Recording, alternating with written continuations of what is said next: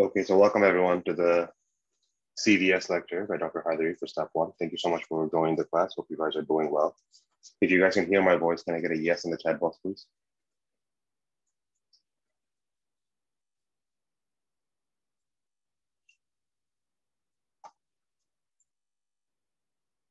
Oh, very good. Thank you so much. And we apologize for starting the lecture half an hour later today due to some unavoidable circumstances. I hope you guys understand. Before I begin, can I just ask you over here very quickly, do you guys get the daily recordings and the daily links on time? Yes or no? Is everyone receiving their recording? Okay, good. Is anyone over here a friend of Dr. Hagar? Anyone with the name of Dr. Hagar or a friend of Dr. Hagar? Can you please say yes? Okay, good. Okay, Dr. Ethan, thank you so much for helping us out. So we received an email in the morning regarding the fact that she or he is not receiving the lecture recordings on time. We have been sending them out. And thank you so much for sending it out yourself. Do you have any idea if she's going to join the class or if she is or if she's planning on only receiving the recordings?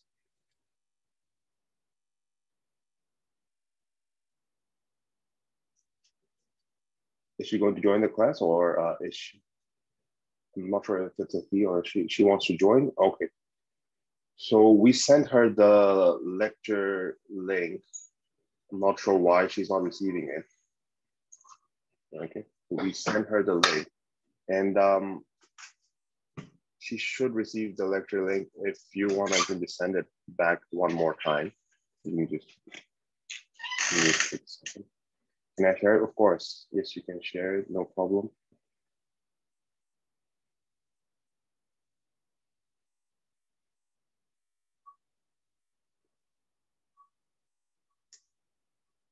Thank you.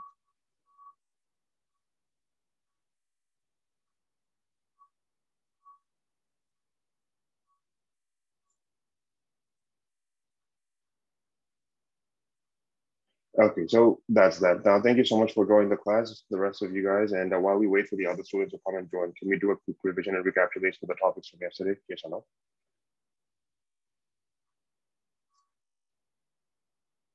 Yes? Okay, good. So yesterday we talked about a lot of different types of things. Did you guys get some chance to go through the first aid by yourself? First question.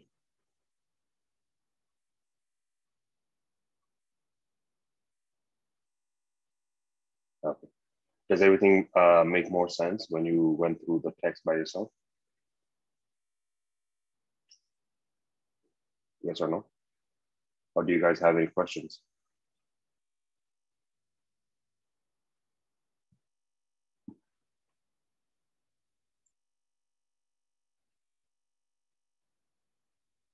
Okay, so let's begin. Can you tell me what are the murmurs that will increase with Valsalva maneuver? Can anyone tell me what murmurs will increase with Valsalva maneuver?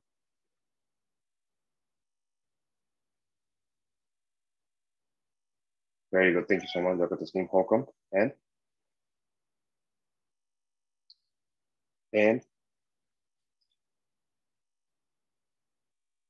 mitral valve fallouts. Very good.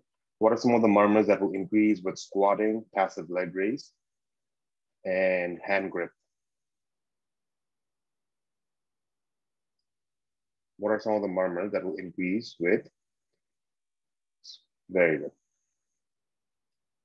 That will increase with squatting, passive leg raise, hand grip.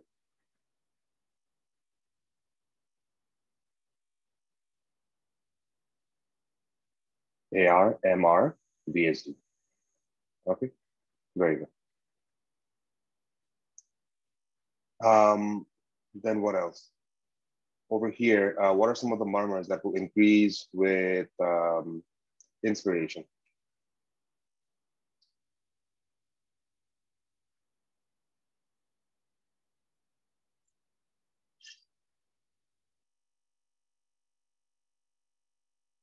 Okay, we have a question. Valsalva maneuver increases preload, so Holcomb should decrease. Valsalva maneuver, if it increases preload, then what happens? Okay, let me tell you over here.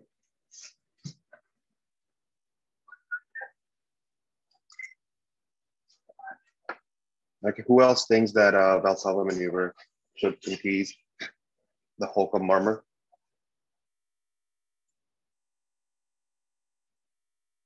Does anyone have this confusion? Guys, Valsalva maneuver. Will Valsalva maneuver, will Valsalva maneuver, Valsalva maneuver increases preload. Valsalva maneuver does not increase preload. That's the thing. When I got confused, my apologies. Valsalva maneuver will decrease preload. It's not going to increase preload. Can you please check your text one more time, Dr. S, if you wouldn't mind? Valsalva maneuver will prevent the entry of blood into the heart because of increased intrathoracic pressure. Can I get some feedback from you guys very quickly? Will Valsalva maneuver increase preload or decrease preload? Fast questions. Valsalva maneuver will decrease preload. If Valsalva maneuver, you saw it in UWorld? Yes. Valsalva maneuver, yesterday, do you remember that there are two phases? In the strain phase, in the straining phase of Valsalva maneuver, the preload will decrease. And then in the relaxation phase, preload will increase. Okay. Is it clear? Is that clear now? Okay, good. Good. Thank you. So Dr. S, thank you so much for bringing this to our attention. And once again, everyone, please try to understand that Valsalva maneuver has two phases, straining phase and then a let go phase. In the straining phase, the preload is going to increase. And the preload is going to decrease. If it decreases, then the murmur of Holcomb is going to increase. Okay, good. Are we clear? Yes or no? Everyone? Yes? Okay. Do we have Dr. Hagar with us today? Yes or no? Dr. Hagar, do we have Dr. Hagar?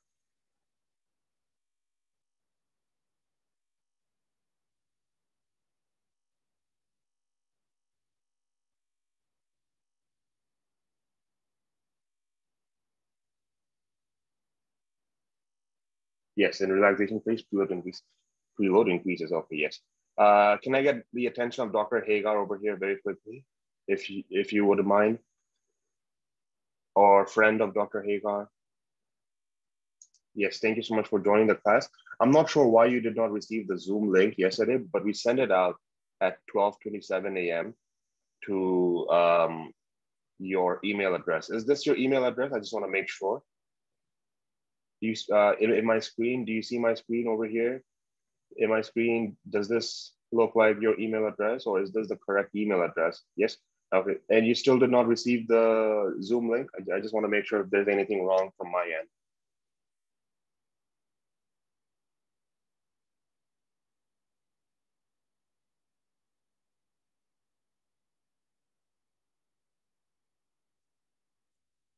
Can I get some quick answers, please? Is this the correct email address? Is this the email address where I should be sending the lecture links today, or should I use another different email address? Okay.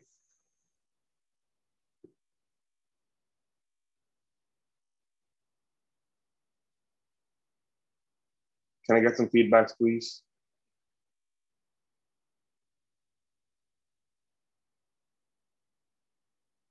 Yes, okay. I think there could be something wrong on your end. If you want, you can send us another email address, and then we will use that email address to send you your Zoom link. But since you have completed your transaction, we have been sending you the Zoom link, and I'm not sure why you're not receiving it. We're also sending you the lecture recording. No? So if there's something wrong on your end, and please let us know. If you want to update your email address and send us another one, we'll be more than happy to help you out with the new email address. Okay. Are we clear, everyone? Do you guys have any other questions for me today, or should I just begin with pathology? Quick question.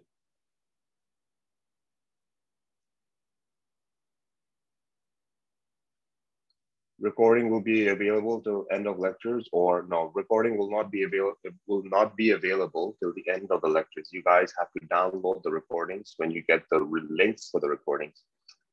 Is everyone aware of this information, that when you guys get the links for the recordings, you have to download the recordings? Yes or no?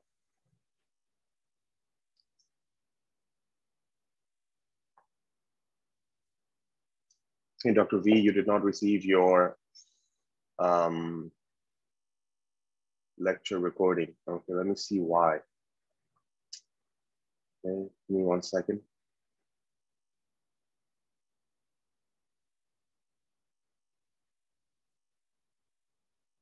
Isn't this your email address, Dr. VK? Yes or no?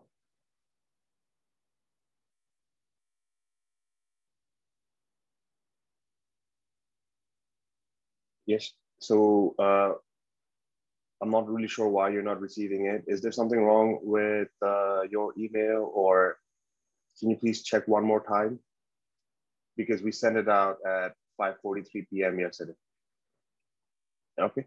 So if you have not received it, please let me know, or please update us with another new email address, and we'll send it out. Okay. Everyone else, are you guys receiving your links and your recordings on time? Yes or no? Because I just want to make sure if there's anything wrong from our end, so that we can update the system and make sure that this doesn't happen.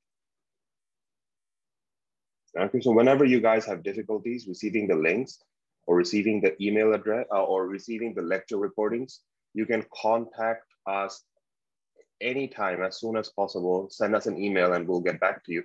And there's another alternative. The alternative is, all you have to do is, if you're in the Facebook discussion group over here, in the Facebook discussion group, then over here you will receive the email, the lecture links every day. Okay, you will not receive the recordings. You will only receive the lecture links over here. Okay, that's that. So without further ado, are we ready to begin the pathology? Does anyone have any other question? Dr. S had some questions from UWorld. What was your question, Dr. S?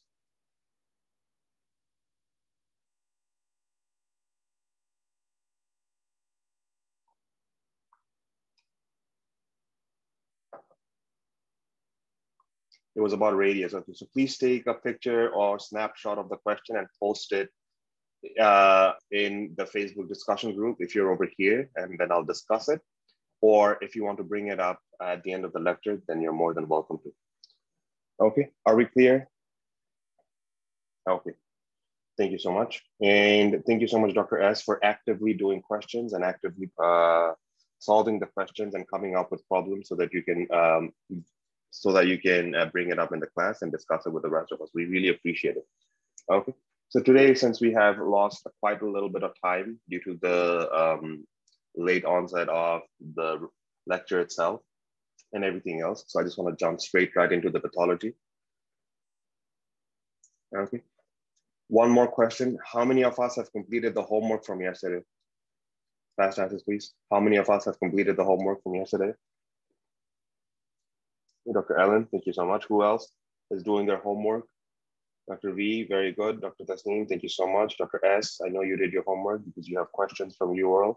Dr. Otero, thank you so much. Okay, rest of you guys, please make sure that you do your homework in the same day. Okay, good. So let's begin with the cardiovascular system, the cardiovascular pathology. Okay, the cardiovascular pathology.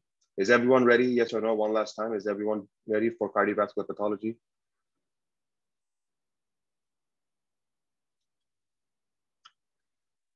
Yes. Okay, let's begin. So as you can see, the cardiovascular pathology over here, they begin with the discussions of congenital heart diseases, right? So that's exactly what we're going to do. We're going to talk about the congenital heart disease, and then we'll eventually move forwards. Okay, we'll eventually move forward. Now, let's start with congenital heart disease. When we talk about congenital heart disease, we have basically two types. One is cyanotic, another one is acyanotic. So that's basically what it is. So whenever we say cyanotic heart disease, okay, this is very easy to remember. When we say cyanotic heart disease, what do we mean? So we basically mean when we say cyanosis, okay, when we say cyanosis, what do we mean? Are we expecting that the shunt is from right to left or from left to right? The answer is we are expecting that if the congenital heart disease is associated with cyanosis, the shunt is usually left to right or right to left. Fast answer, please. Okay. The shunt is usually, okay, so we have so many answers. We have right to left, left to right. Okay. So over here, the shunt is very simple. It's very simple to understand that you guys will not make the same mistake again once you understand this concept. Okay, look at this. Once you understand this concept, you will not make the same mistake again. The concept is very simple. Okay, this is the right side. This is the left side. The right side has deoxygenated blood. The left side has oxygenated blood. If the blood reaches the systemic circulation, right? If they reach the systemic circulation from the right side to the left side, that is, the deoxygenated blood is going to the right side to the left side, then we will get cyanotic heart disease, cyanotic congenital heart disease. That makes sense because the blood on the right side is deoxygenated and the blood on the left side is oxygenated. Okay, so to be more precise, cyanotic congenital heart disease, the shunt is from right to left, and this results in what we say as a early cyanosis. Why do we say early cyanosis? Okay, the reason why we say early cyanosis is that initially what's happening is that the blood is shifting from the right to left, okay? And as a result, when blood shifts from right to left to any of the shunts, then the blood goes from the left ventricle to the aorta and they go to the systemic circulation, resulting in the presence of more deoxygenated blood than oxygenated blood. So we get cyanosis. Another thing is at one point, all this blood on the left side, will it push back on the right side? Yes or no? Fast answers, please. Yes. When all the blood from the left side pushes back on the right side because of what? Because of the high pressure on the left side of the heart, then there could be fixation or decreased cyanosis due to the shunt. Have I made myself clear? Because the blood on the left side is oxygenated. Okay, so oxygenated. So that's it. So if there's a child who comes to you with some sort of a murmur, right? If there's a child who comes to you with some sort of a murmur and the child displays signs and symptoms of getting cyanosis, are you going to expect right to left or left to right shunt? Fast answers, please. The answer is you are going to expect what type of a shunt? Right to left shunt. Okay, can anyone explain very quickly why? Why? Can anyone explain very quickly why? Why? Why do we get cyanosis from the right to left?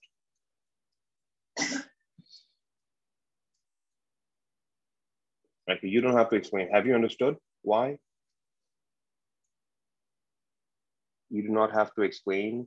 Have you understood why? Deoxygenated blood to oxygenated blood. Okay. Are we clear? Yes or no? Okay. So when we talk about cyanotic heart diseases, okay, when we talk about cyanotic heart disease, we think about 5 T's. Okay, we think about 5 T's. Very simple. We have the T's in 1, 2, 3, 4, and 5. So we talked about 5 T's. So number 1 is 1 T. 1 T, only one. Only one, this should make you remember that there's only one trunk that fails to divide into two separate blood vessels. What is the name of this pathology? I need some fast answers today. If you guys want to finish, I need some fast feedbacks from you guys. Dr. Allen, thank you so much. Dr. Chaudhary, thank you so much. This is truncus arteriosus. Okay, next one, two. Two is one vessel arising from a different location, another vessel arising from another different location. For example, the aorta is arising from the right ventricle and the pulmonary blood vessel arising from the left ventricle. This disease is very good. Transposition of great vessels. Number three, the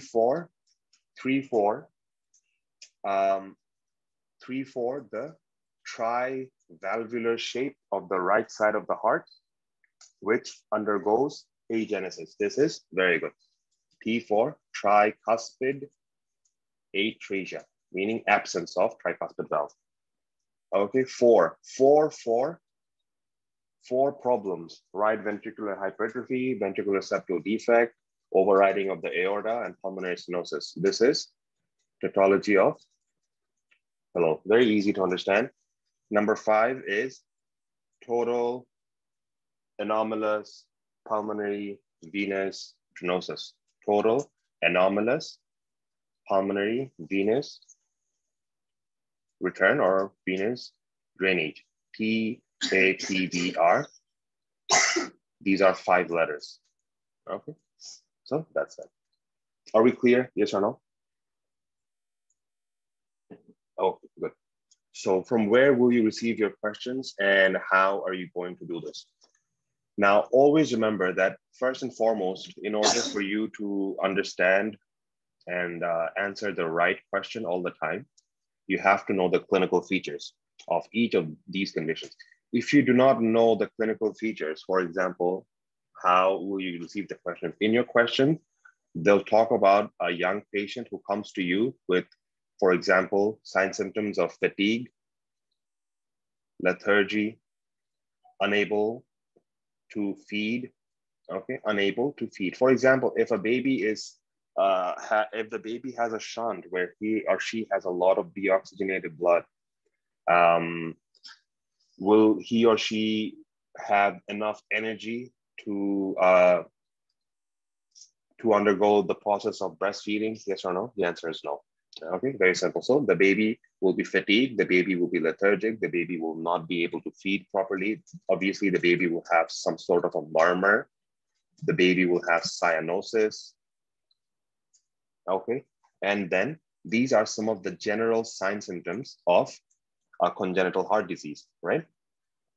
And the babies, they can also have upper respiratory tract infections and different other things. Now, when you combine all of these with a murmur that has a continuous machine murmur, what is your diagnosis? Continuous machine-like murmur. Very good. Your diagnosis is PDA. Okay, good. So this shows that you guys are doing your homework, and thank you so much. Okay, because we want to make sure that right by the time we are done with our lecture, you guys are done with your first revision of first aid. So this is persistent ductus arteriosus. Then what else? For example, if I say that, for example, over here in persistent ductus arteriosus, right? Persistent ductus arteriosus, this is basically an acyanotic heart disease. So cyanosis could or could not be there, more or less, okay? But what if I tell you that a patient comes to you with fatigue, lethargy, unable to feed, murmur, and cyanosis? My apologies, and cyanosis. And the murmur is a hollow systolic murmur at the left third intercostal space along the sternal border. What is your diagnosis? Hollow systolic murmur. Very good. Your diagnosis is a VSD. Okay. What if I tell you that there's a patient who comes to you with fatigue, lethargy, unable to feed, murmur, cyanosis, and the patient all of a sudden gets tired when playing and the patient squats down when the patient has difficulty in breathing? What is your diagnosis? Or, For example, when the patient is under stress, the patient gets very blue, or we say that the patient undergoes blue spells. Blue spells. What is your diagnosis? Tetralogy of Fallot, right? So this is exactly how we will be doing this. So let's begin with the first one over here, okay? So cyanotic heart disease, let's begin with the first one. The first one is persistent truncus arteriosus. What is persistent truncus arteriosus? This is basically a disease where the truncus arteriosus, right? It fails to divide into pulmonary trunk and aorta. Now, the question is about a patient who will come to you with signs, symptoms of cyanosis, fatigue, lethargy. And then over here, they will tell you that they see that there's a presence of only one trunk. The questions are usually, the questions are usually regarding the fact that why do we get persistent truncus arteriosus? The answer is due to failure of the aortical pulmonary septum formation. This is extremely high yield, so please underline this. Okay. Are we clear? Yes or no? So when the aortical pulmonary septum, right, this is the truncus arteriosus. If the aortical pulmonary septum, if it does not form, for example, it forms like this, and then it spirals.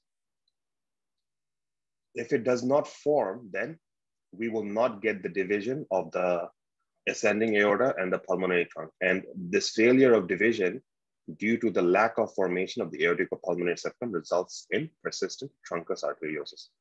Are we clear? Yes or no? How will you receive this question and how would you know? For example, if a child comes to you with fatigue, lethargy, and unable to feed and cyanosis, are we going to do an echocardiogram? Yes or no? Fast answers, please. The answer is yes. When we do an echocardiogram, can we visualize the truncus arteriosus? The answer is yes. So the question will come like this, that they do some sort of an imaging or an examination where they come up with a diagnosis of truncus arteriosus, and they basically ask you, why is the patient suffering from this pathology? And they want you to choose this exact line due to failure of aortical pulmonary septum formation. And they want you to choose this, and that's the correct answer. Are we clear, yes or no? Let's move on to the next one. Let's move on to transposition of great vessels. So what did I just say? The first thing I said was, if there is no formation of the aortical pulmonary septum, we get persistent truncus arteriosus. Then the next thing I said was they spiral. Do you remember this? Yes or no? That they spiral. For example, this thing, they turn around. Since they turn around, this part goes like this, and this part comes like this. We get the ascending aorta arising from the left ventricle and the pulmonary blood vessel arising from the right ventricle. If the aortical pulmonary septum, if it does not spiral, can we get the ascending aorta from the right ventricle and the pulmonary blood vessel from the left ventricle? The answer is yes. So if the question is regarding the fact that why do we get transposition of great vessels? Why is the ascending aorta arising from the right ventricle and the pulmonary blood vessel arising from the left ventricle? The answer is due to failure of aortical pulmonary septum to spiral. Please underline this, and this is your question. They want to know the cause.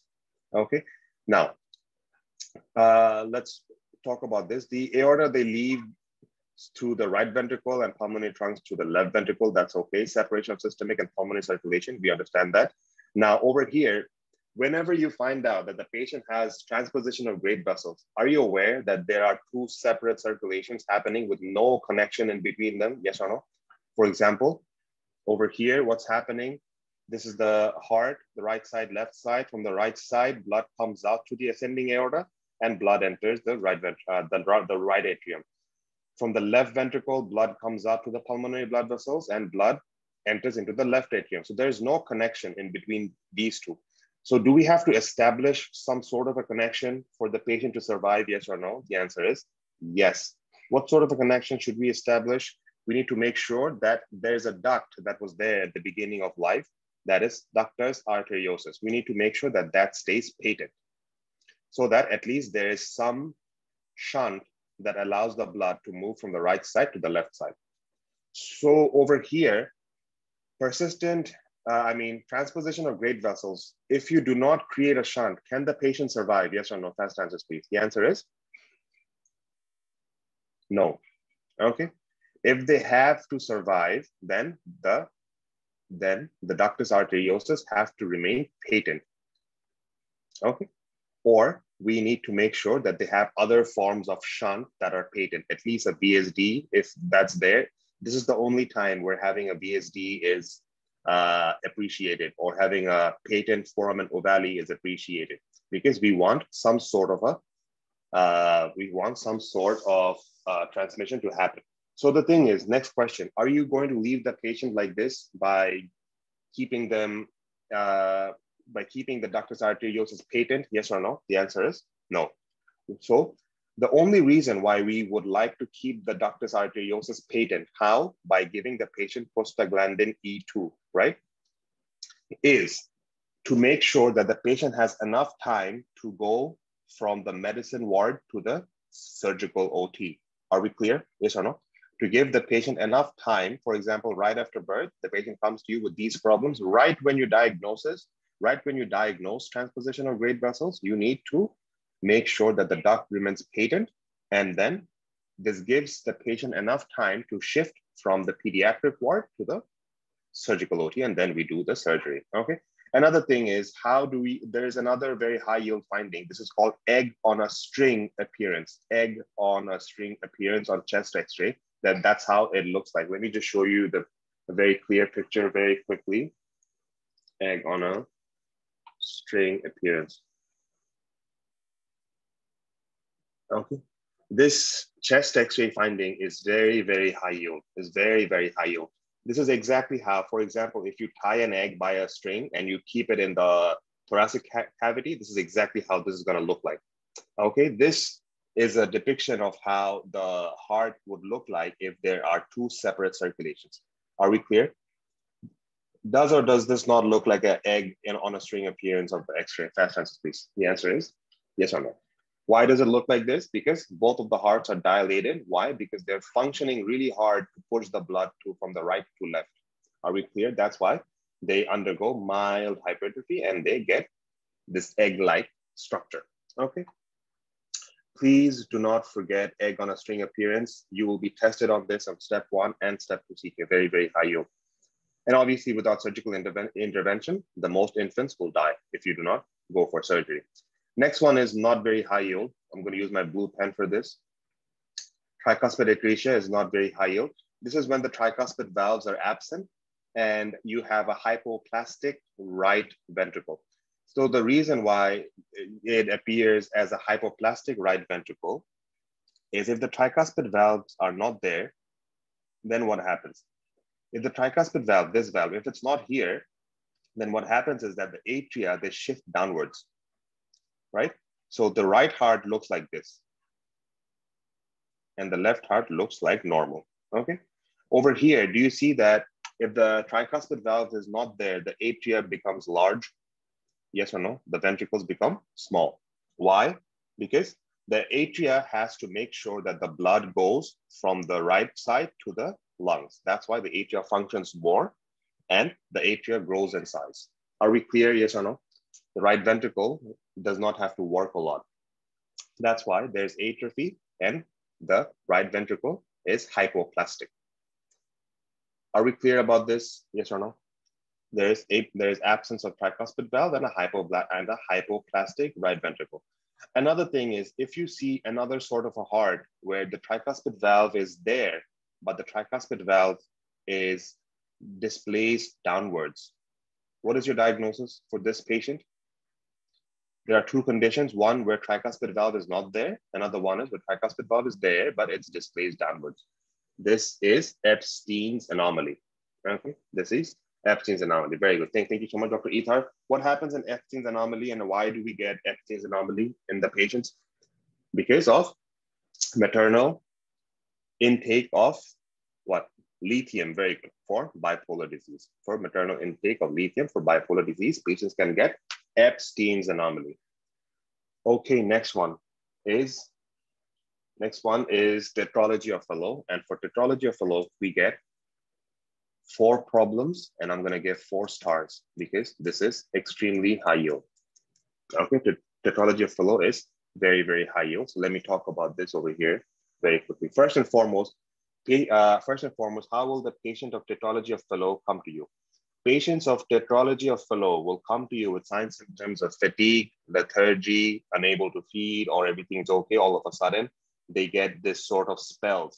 What are those spells? The spells is that what happens is patients get two types of spells. One is a blue spell, another one is a tet spell. Okay.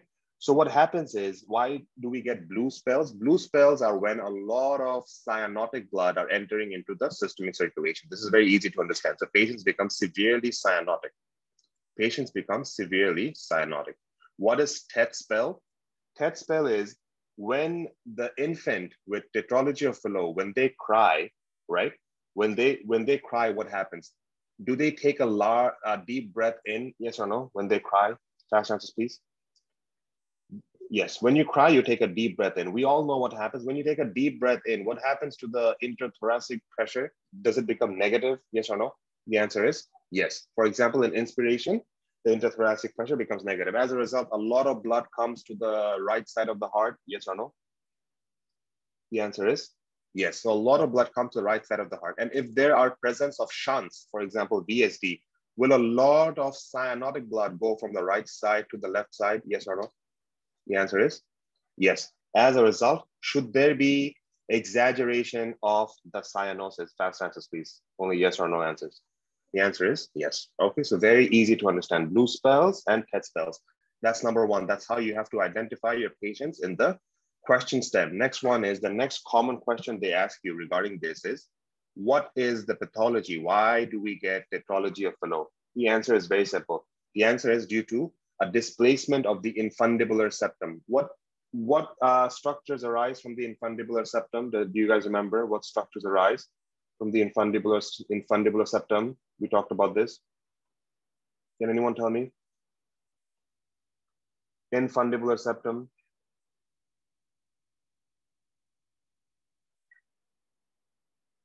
Anyone? Okay. What if I tell you that the infundibular septum is directly related and it's formed with the endocardial cushion? Then what are the structures that are developed from the endocardial cushion?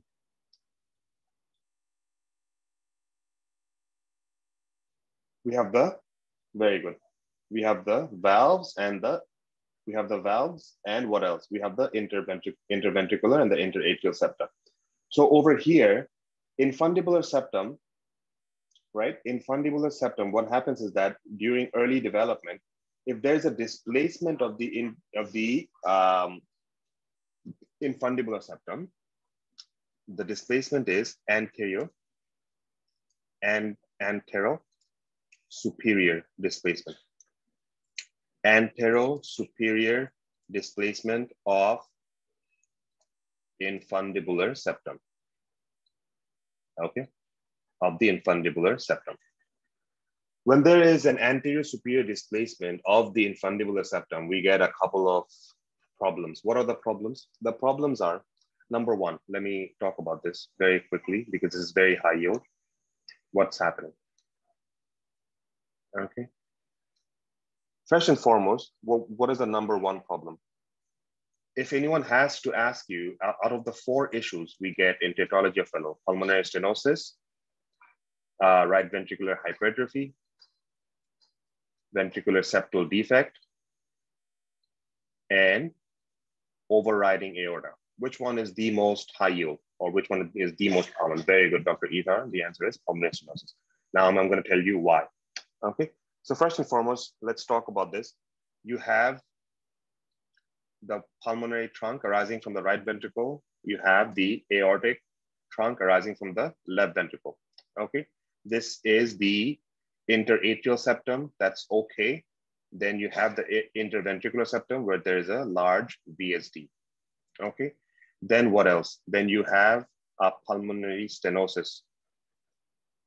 Okay, then you have a pulmonary stenosis, and then you have another one that is overriding aorta. I'm gonna tell you what happens, or what do I mean by overriding aorta. First and foremost, let's talk about these two things: ventricular septal defect and pulmonary stenosis. If there's a patient with ventricular septal defect and pulmonary stenosis, blood is coming into the right atrium. From the right atrium, it goes to the right ventricle. From the right ventricle, is it easy for the blood to go this way or this way? One or two? Fast answers, please. One. Why? Because over here you have a pulmonary stenosis. So the blood is moving through this way, right?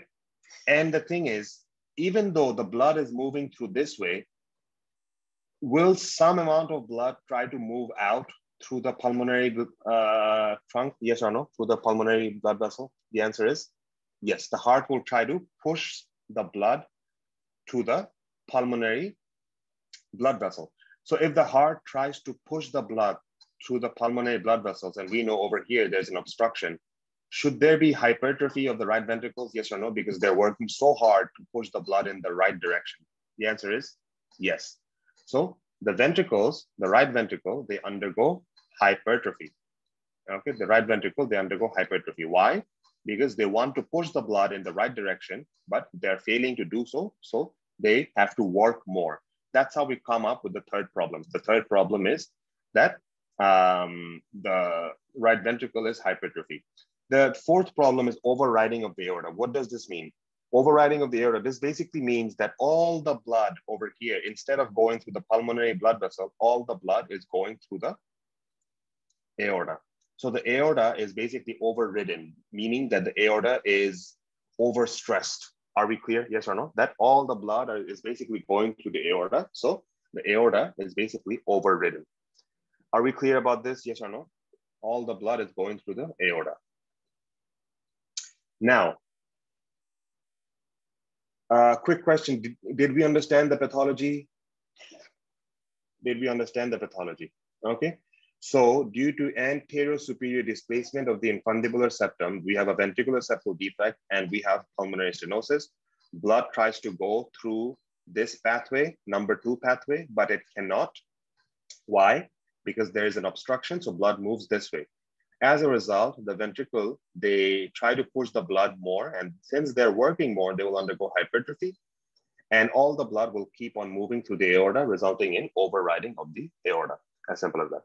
Now, the question is, why do some patients of tetralogy fellow squat down to relieve the symptoms? Does anyone have any idea? Can anyone explain why patients of tetralogy fellow, they squat down to relieve their symptoms?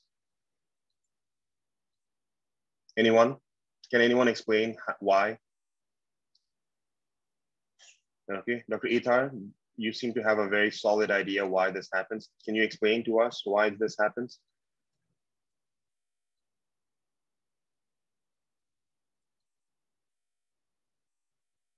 So as to push blood from the left to right, okay? So let me explain what Dr. Ithar is trying to say. When patients have excessive amount of blood flowing through the aorta, quick question, are they going to be severely deoxygenated, yes or no, and hypoxic? The answer is yes, okay? So you know, like how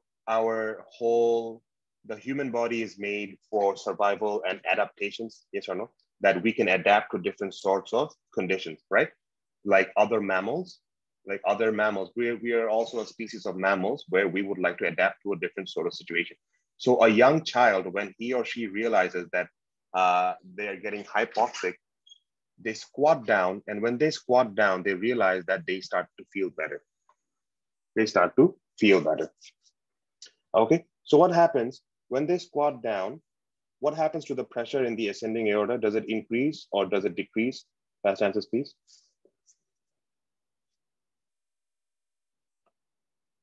When they squat down, what happens to the pressure? They increase, meaning that when you squat, there's increase of afterload. Yes, the afterload, they increase. When afterload increases, now Now the pressure over here is very high. Now the pressure over here is very high. So the blood, instead of going this way through the tetralogy fellow, can the blood now shunt back and go back to the VSD and push into this way? Yes or no? The answer is yes. So when the patient squat and afterload increases and the blood goes back and moves in the original direction, now the deoxygenated blood, is it reaching the lungs properly? The answer is yes. So it's reaching the lungs properly. Now, will the deoxygenated blood get oxygenated? Fast answers, please. The answer is yes. Okay. So will the patients have relief of their signs and symptoms? Yes. Okay. Are we crystal clear about this concept? Yes or no? Fast answers, please. Are we clear about this concept or not? It's very important to me that you guys understand the concepts. Okay. It's very important that you understand the concept. You do not have to remember. You do not have to memorize. You have to understand the concept. If you do not understand the concept of step one, then your entire USMLE will get messed up. Okay, let me just put it out there very quickly. You have to make sure that you do your best to understand the concept, because if you do not understand the concept of step one, you will not understand the concept of step two CK. And if you do not do well in these two exams, then it will be really difficult for you to land good residency programs. All in all, everything is connected. Okay, it's like a domino effect. So please make sure that you understand the concept. Can anyone explain tetralogy of fellow to me because of how important this is? Is anyone interested in active participation? Can anyone explain what tetralogy of fellow is? Why do we squat and it gets better? Anyone? No. No one, no problem. Okay, let's move forward. In tetralogy of fellow, if I have to talk about tetralogy of fellow one more time, out of the 4 problems, if the pulmonary stenosis is severe, do we have severe tetralogy of fellow? Yes or no? The answer is yes. Okay, so please keep that in mind. Okay. Okay, there's another concept I want to talk about. If there is a patient, okay, if there is a patient, okay, I'm not going to talk about this now, just wait 1 second. If there is a patient with VSD, right? If there's a patient with VSD, try to understand this concept. If there's a patient with a ventricular septal defect, will he or she have a murmur? First question, yes or no? The answer is yes. Okay. Now, if the ventricular septal defect is large, if the ventricular septal defect is large, the blood moving from the right to left, can it move easily? The answer is yes. Okay. If it moves easily from right to left, the turbulence of blood, will it be high or will it be low? It will be low. So what would happen to the intensity of murmur? High or low? Low. So hearing a low murmur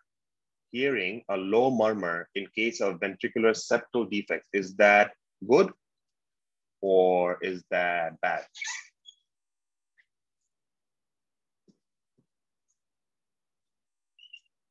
This is bad. Okay, very good. As a matter of fact, both of them are bad, having a small one or a big one. But obviously, if you have a bigger VSD, then the outcome is usually going to be worse. Now, if the ventricular septal defect is small, if the defect is small, now when the blood goes through this small space, will there be more turbulence? Yes. Okay. The murmur intensity will be much larger, much loud murmur. This is somewhat okay. I do not want to say good because having a VSD is never good. Okay. But we can expect that the murmur is small. Okay. Are we clear? Yes or no? Next one is total anomalous pulmonary venous return. What is total anomalous pulmonary venous return? The pulmonary vein, do they drain into the right heart or into the left heart? Fast answer, please. The pulmonary veins, do they drain into the right heart or into the left heart?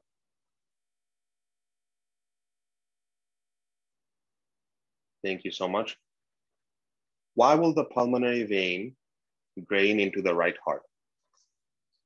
Why are you guys saying right? Are we aware that the right heart receives blood from inferior vena cava and superior vena cava? Okay. So can I ask you the question one more time? Pulmonary vein, where do they drain their blood? Into the right heart or into the left heart? Okay. Thank you so much. Please avoid confusions. Okay. So in your exam, if you get confused and scared and you make these basic mistakes, then things will go very, very wrong from the beginning. You have to stay very calm. You have to stay very calm. You need to make sure you have a lot of patience, because Usmle step 1, is it a sprint or is this a marathon? Which one? The answer is this is a marathon, right? So if like how sprinting, like people who do sprint races, right? They go very fast at the beginning. Marathon runners, they go nice and calm, because they want to make sure that they finish the entire course, right? So you need to make sure that you are nice and calm. So when you get asked a question, think about it for 1 second and then make sure you answer. Not in the lecture, in the actual exam. Over in the lecture, you can make as many mistakes as you want. The more mistakes you make, the better, because the more you learn. So having said that, the pulmonary veins obviously will drain into the left heart. Now, what if I tell you that there's a disease where the pulmonary vein, instead of draining into the left heart, is draining into the right heart? Is that a problem? Yes or no? Why? That's a problem because all the oxygenated blood is going back to the right heart. So will there be enough oxygenated blood to reach the systemic circulation? The answer is no. So patients, will they get cyanotic or not? Yes or no? The answer is yes. Okay. If we have to compare the yield of total anomalous pulmonary venous drenosis, it's actually very low. It has a lower yield. It has a lower yield. And over here, the thing is, in total anomalous pulmonary venous return, we will hear a sound that is very similar to the sound of PDA. And like how we hear the PDA sounds in the second intercostal space, yes or no? Do we hear the PDA sounds in the second intercostal space or not? We hear the PDA sounds in the second intercostal space, right? The total anomalous pulmonary venous return sound will also be heard in the same region. They will also be heard in the same region. So you have to differentiate the murmur of PDA with PAPVR. Okay, are we clear? How do we differentiate the sound? The only way we can differentiate the sound is if we hear the sound. Okay, if we hear the sound. So if you guys can, I'm gonna paste this over here very quickly. Please click the link, hear the sound of this, and hear the sound of this. Let me know what you guys think.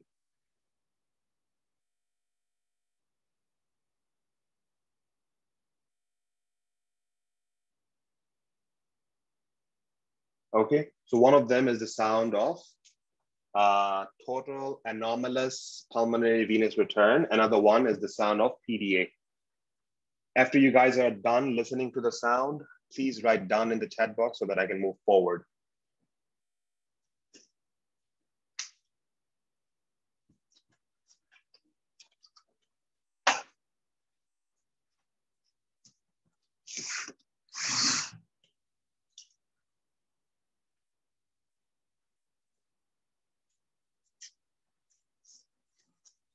Please write down in the chat box if you're done listening to the sound.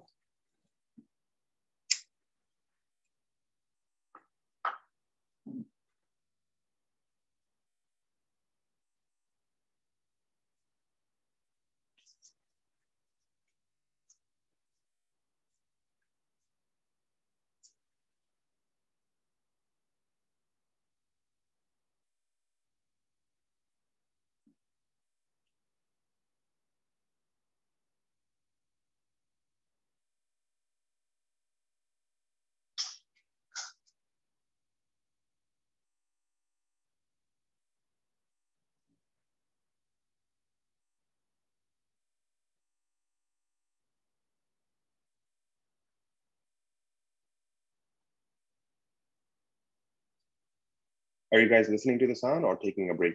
Past tense, please.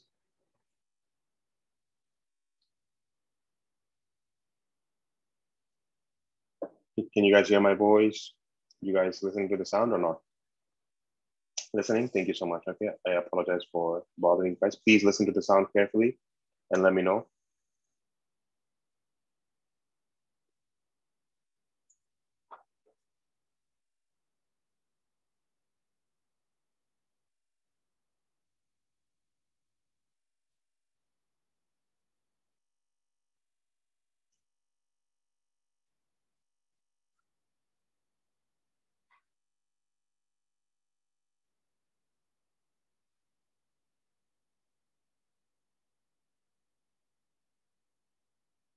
If you're done, please write down in the chat box.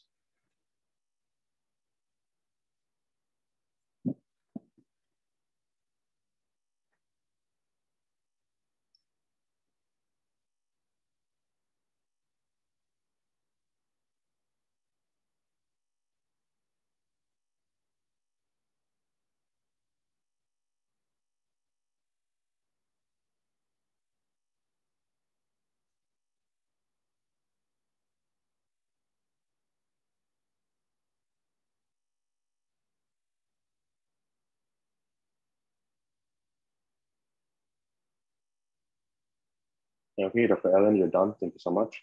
Who else?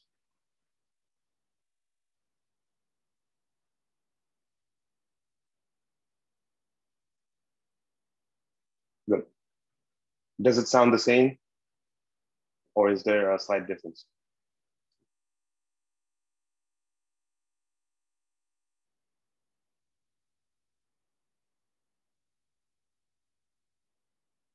Can anyone tell me what they heard? Dr. Ellen, can you tell us what you heard?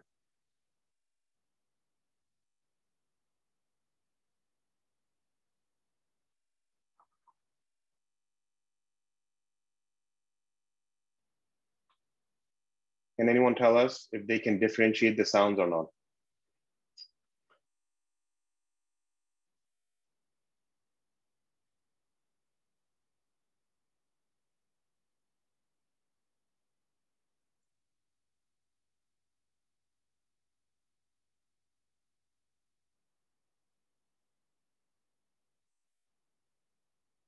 Does it sound somewhat similar at all? Yes or no?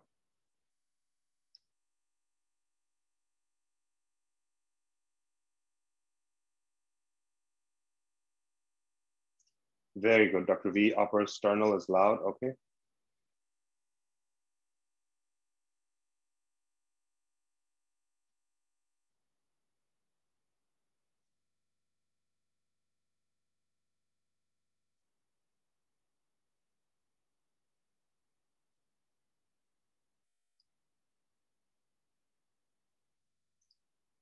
Okay. Can we move forward? Yes or no?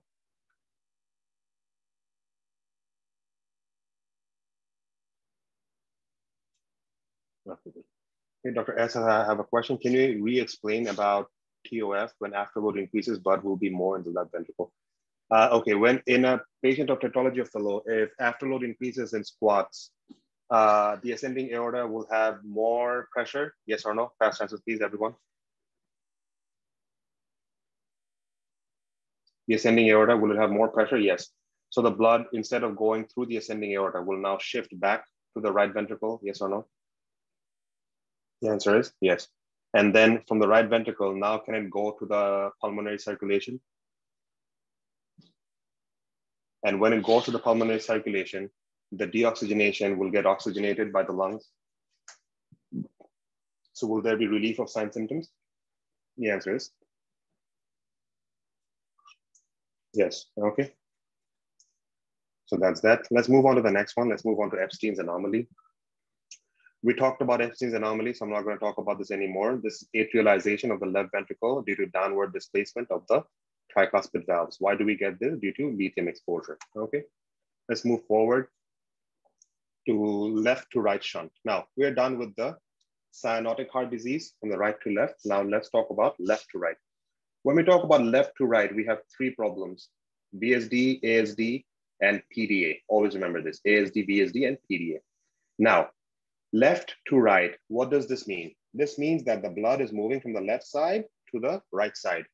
Yes or no? If the blood moves from the left to the right, will there be less blood available in the systemic circulation? The answer is yes. Okay, so the oxygenated blood will go to the right side and it will go to the lungs. As a result, the patients can they get hypoxic? Yes or no? The answer is yes. Okay, but the good news is acyanotic heart disease is very common than cyanotic heart disease, because acyanotic heart disease, if the defects are small, the patients usually remain asymptomatic, because as the patient ages and grows up, there is fixation of the septal defect by fibrosis. And these patients, we do not have any problems. Okay, so that's it. But if the patient is symptomatic, then do we have to make sure that the patient undergoes some sort of an intervention? Yes or no? The answer is yes. So let's talk about the first one, VSD. VSD is ventricular septal defect. What happens in VSD? In VSD, what happens is, first and foremost, we have a ventricular septal defect. Blood moves from the right side to the left side, initially for a short period of time. Then all this blood in the left side of the heart will accumulate, and now the shunt will shift from the left to right. Are we clear? Now the shunt will shift from left side to right side. And now we have the problem. So the thing is, if there is so much blood accumulating on the left side of the heart, my question is, will the left heart undergo hypertrophy? Yes or no? The answer is yes. The patients of VSD, are they at risk of developing heart failure? The answer is yes. Okay. What type of murmur do we hear in VSD?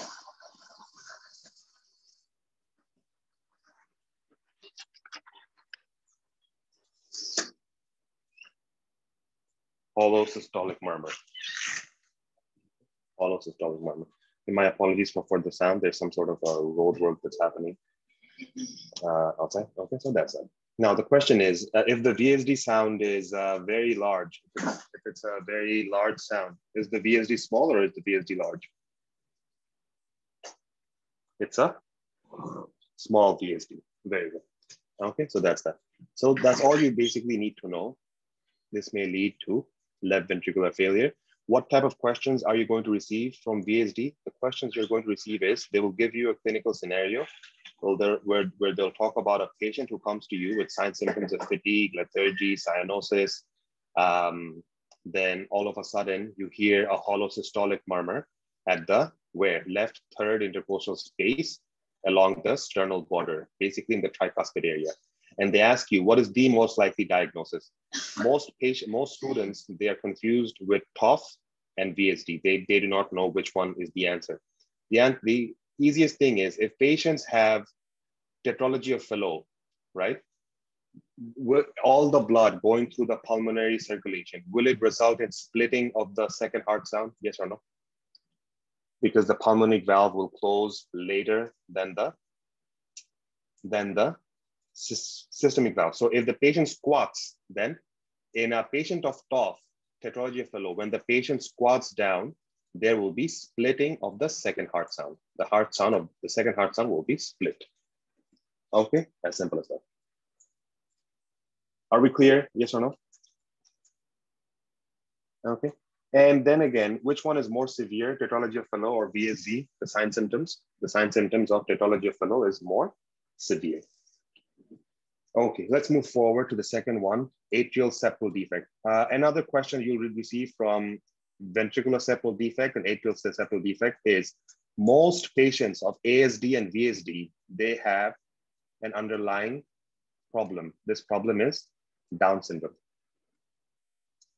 especially ASD, especially patients of large atrial septal defects. They already should have Down syndrome. It's associated with Down syndrome. So that's it. It's very high yield. This is another question they ask you in your exam. So atrial septal defect is basically a defect in the interatrial septum.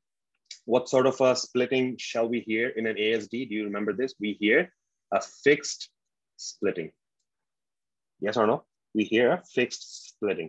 Where do we hear a paradoxical splitting of the S2? Fast answers, please. Where do we hear paradoxical splitting of S2?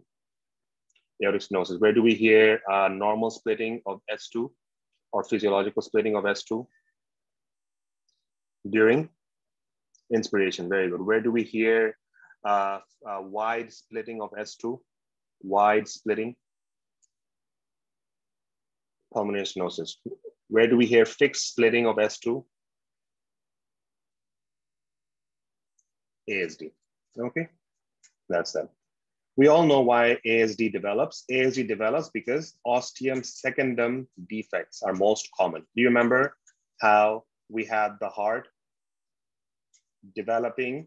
This is the dorsal endocardial cushion. The septum primum forms, comes down towards the dorsal endocardial cushion. There's the foramen primum. It comes down, and then there's foramen secundum and ostium secundum.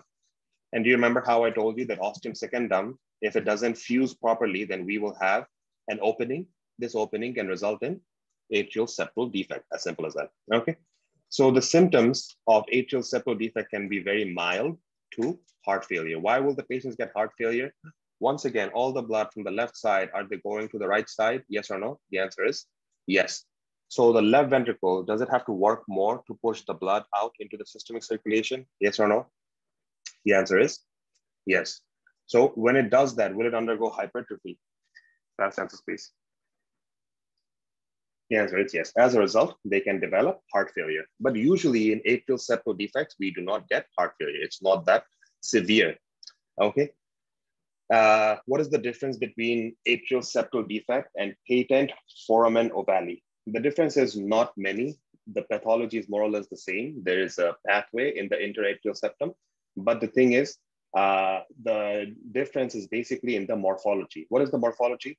In atrial septal defect, you have persistence of foramen secundum, right?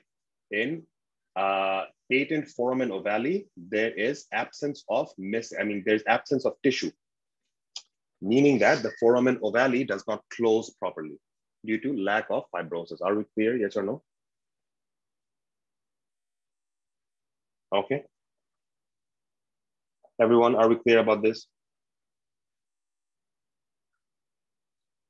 Okay, let's move forward to the second one, that is patent ductus arteriosus. Patent ductus arteriosus is basically when the ductus arteriosus is patent, meaning that the blood is moving from the pulmonary circulation to the systemic circulation directly. Okay, so what happens is that in fetal period, the shunt is right to left. And then what happens is, as the fetus grows older, for example, what happens when the baby cries, then what happens? The lungs expand. When the lungs expand, the blood is going to the lungs right now instead of going through the ductus arteriosus. When the blood goes to the lungs, okay, let me show you what happens over here. 1 second. Okay, what's happening? This is the baby's heart in the mother's uterine cavity. Okay, over here you have the pulmonary trunk, you have the ascending trunk. This is the ductus arteriosus. Okay, this is the ductus arteriosus. Now, after the baby is born, does the baby cry? Fast answers, please. Does the baby cry? The answer is yes.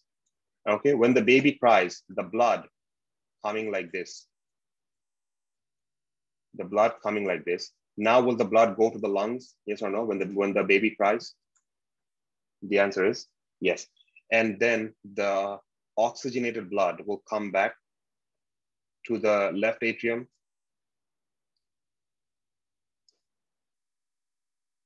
and then it'll move down like this. And then the blood will move back like this. Again, they'll go to the lungs and they'll come like this. So before birth, the shunt was like this. The shunt was in this direction. But after birth, what happened? The shunt reversed. Yes or no? Okay. Since after birth, the shunt reversed. Now all the blood is flowing like this only. Is the blood reaching the systemic circulation properly due to the ductus arteriosus? The answer is no. Will the baby have fatigue and hypoxia? Yes or no? The answer is yes. Okay, so what do we do for patent ductus arteriosus? First and foremost, what are the clinical presentation? The patients will come to you with signs, symptoms of fatigue, lethargy, unable to feed, and then they'll have a murmur. What sort of a murmur? The murmur will be a continuous machine-like murmur because of all the turbulence that's happening over here. The turbulence is happening over here, right? It'll be continuously flowing through the ductus arteriosus, and we'll hear the murmur, and then we'll do an echocardiogram where we see that there is persistence of the ductus arteriosus, and then we'll go for two types of management. Number one is a medical management. Number two is a surgical management. Medical management is we will try to close the ductus arteriosus. How? By prostaglandin or NSAID? Left answers, please. Prostaglandin or NSAID, which one?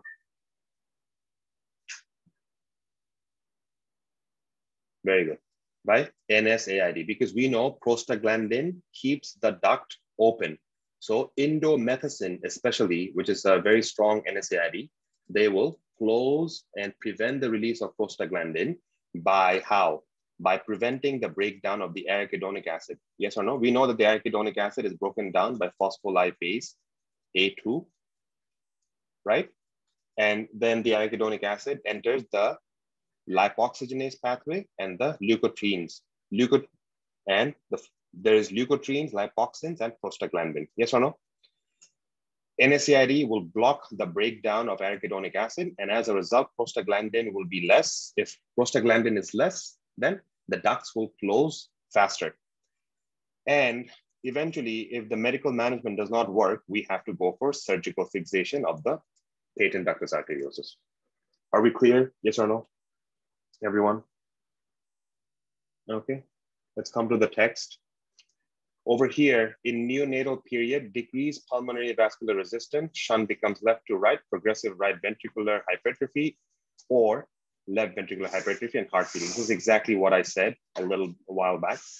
It's associated with a machine-like continuous murmur. The patency is maintained by prostaglandin E, and uncorrected PDA can result in late cyanosis.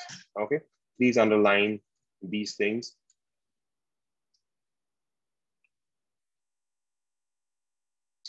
Okay, let's move forward to the next one.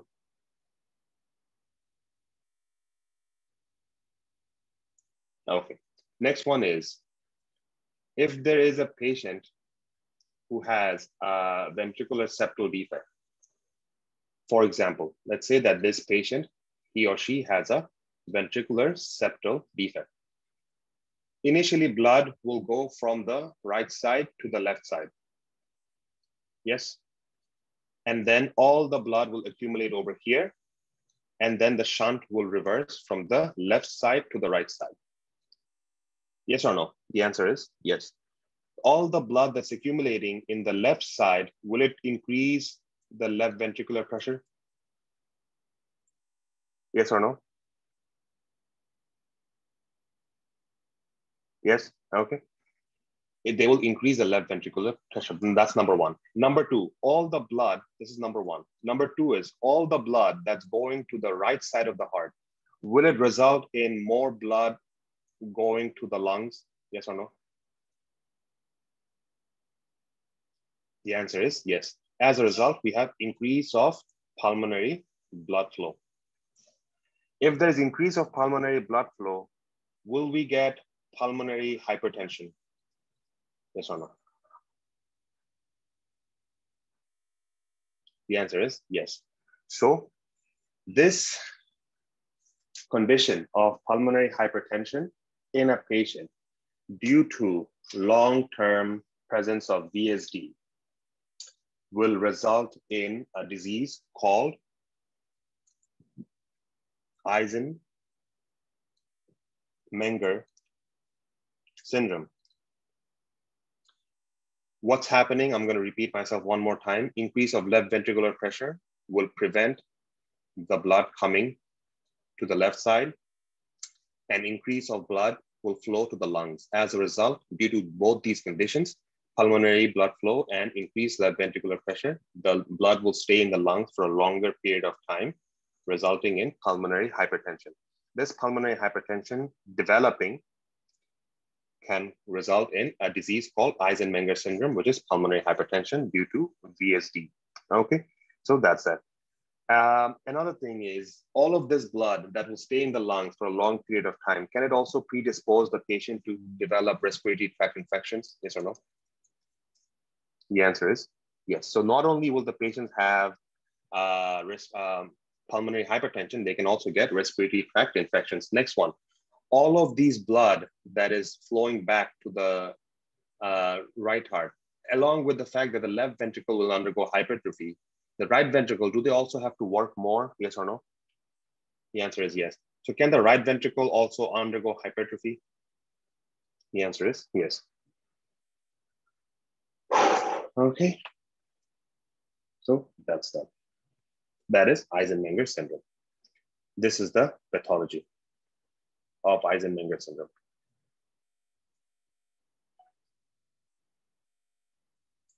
Are we clear? Okay. We're still not done. There's one more disease, and this is very high yield. Can anyone tell me the name of this disease that is associated, especially with a female? Okay, let me tell you a clinical scenario. Okay, a female comes to you with absence of menstruation. The female has early Tanner stage breast development, decreased secondary sexual characteristic, webbing of the neck, broad shaped chest, streak gonads. Okay, yes, very good. This is a female who is supposed to have two X chromosomes, has only one X chromosome, X and a 0. This is a female of 45XO, or we call this syndrome as Turner's syndrome. Okay. In Turner syndrome, we have a very major congenital heart problem. Can anyone name that major congenital heart problem? Anyone?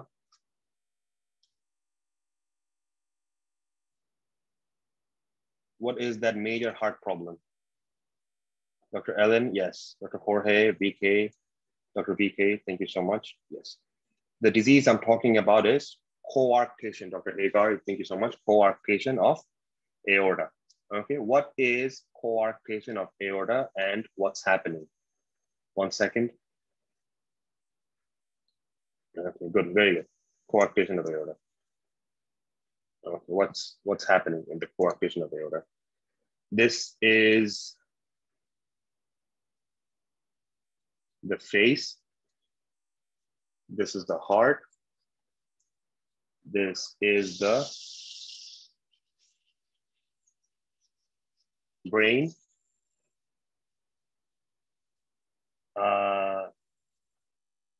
These are the ribs. Okay. This is hands.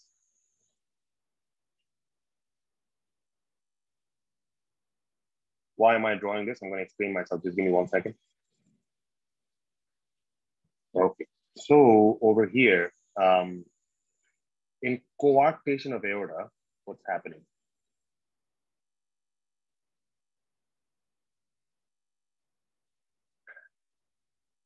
The blood is moving from the left ventricle all the way up to where? Fast answers, please. Blood is moving to the which blood vessel? From the left ventricle, where does the blood go?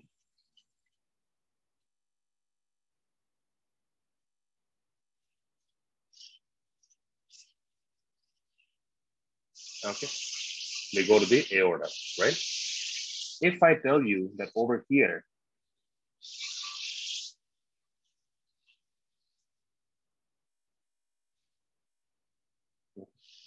what are these blood vessels? Pass answer, please. These are what? The brachiocephalic trunk, left common, left subclavian. If there is an obstruction, okay? If there is an obstruction over here,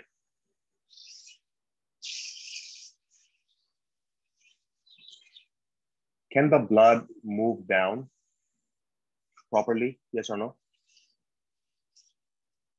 No. As a result, will more blood flow up?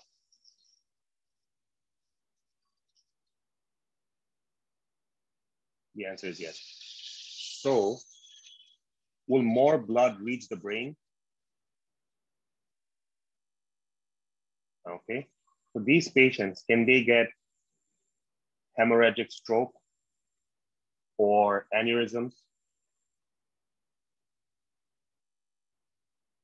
Yes. Next one, all the blood moving through the subclavians and the brachiocephalic, are they going to increase the blood flow through the ribs? Yes. Okay. So the ribs, in a young stage, we know that the bones, they are not ossified properly, right? So can they get eaten up like this? Not eaten up. The blood vessels, can they have a notched appearance of the ribs? Yes or no? Okay. These types of notches. Another one, blood is moving more through the left subclavian. So pressure in the hand, will it be higher than the pressure in the legs? Yes. Can we get radiofemoral delay? Yes or no? Okay. So that's that. Did you guys understand the pathology of coarctation of aorta?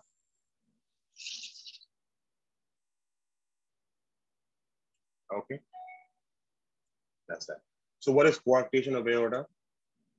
This is aortic narrowing near the insertion of ductus arteriosus. This is called juxtaductal, meaning around the ductus. As you can see over here, this is the coarctation. Okay, it's associated with other problems I'm going to tell you, but it's mainly associated with Turner syndrome. Patients have hypertension in upper extremities and delayed pulse in lower extremities. Okay. Do you guys hear the sound outside my window by any chance? Yes or no? Okay, I apologize for this. Yes, give me 1 second. I apologize. There's a road work that's happening in front of our building, and we apologize for this sound. But can you guys hear my voice properly? Yes or no?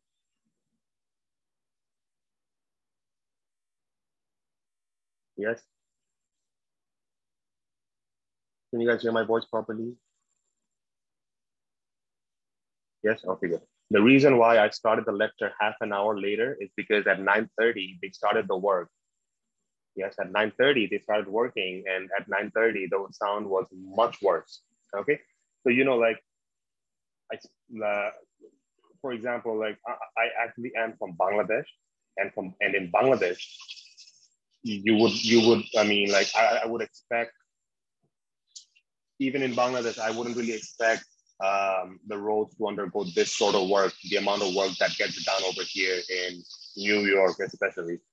So, like sometimes I wonder staying back in Bangladesh was actually a much better choice than staying over here. If you guys ever get the choice of coming to New York, don't.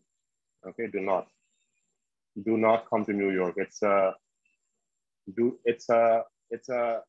facade. Okay, it's a joke. It's false. Okay, exactly. Bangladesh roads are much better, and also people are much better. People are much nicer over here. New York is something else. Okay, so I apologize for the problem, and I apologize for today. I wanted to start the lecture at 9:30, but at 9:30 the sound was much worse than it is now. So please bear with me. Yeah. Did you guys understand coarctation of aorta? Yes or no? Okay. So complications, they include heart failure, cerebral hemorrhage, aortic rupture, and endocarditis. Okay, these are the problems of coarctation of aorta. Are we clear about this?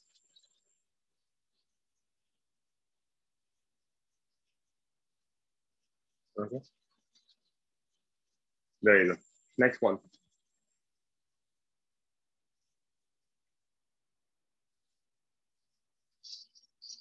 Okay, next one is this one.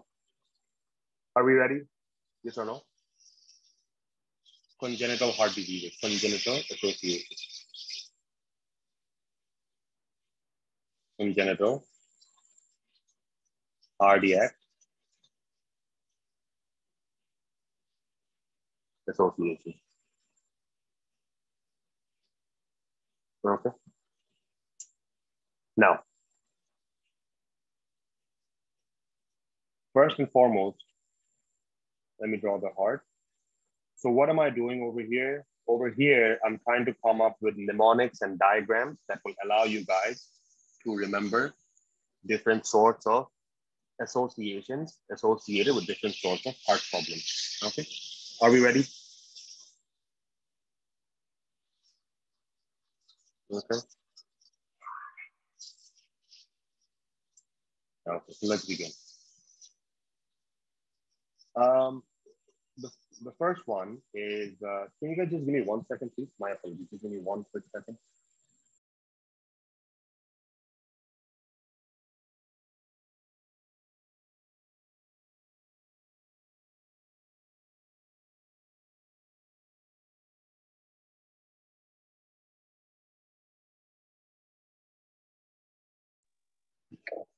Okay, can you guys hear my voice now? Yes or no?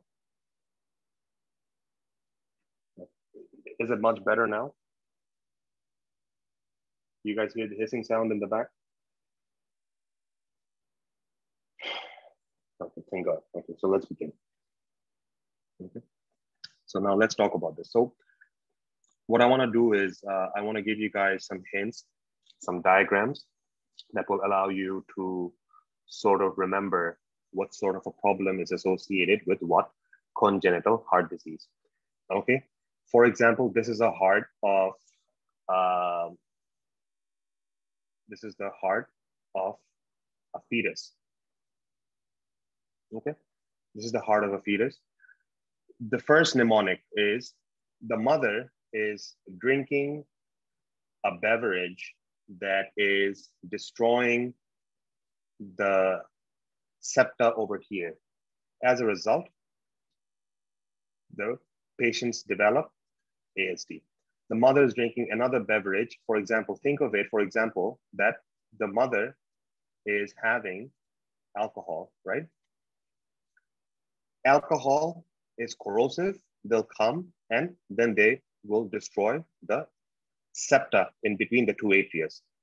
Then they'll come and then they'll destroy the septa in between the two ventricles. Okay. Now, in reality, does alcohol really come to the heart and destroy the interatrial septa and the interventricular septa? Yes or no? In reality, the answer is no. This is just a mnemonic so that you remember. This is not a pathology. Please keep in mind, alcohol will not come to the heart and they'll come and destroy the interatrial septum and destroy the interventricular septum. This is just a mnemonic so that you remember what sort of association is associated with what sort of heart disease. Think of a mother drinking alcohol. Think of the alcohol directly coming to the heart and corrosing the interatrial septa and the interventricular septa, resulting in ASD and VSD. Okay. Let's say that the mother drinks exactly 4 alcohol every day. With the help of 4 alcohol every day, can we remember tetralogy of Fallot? Yes or no? Yes? Okay. So that's that. And the mother drinks alcohol persistently, persistent drinking of alcohol.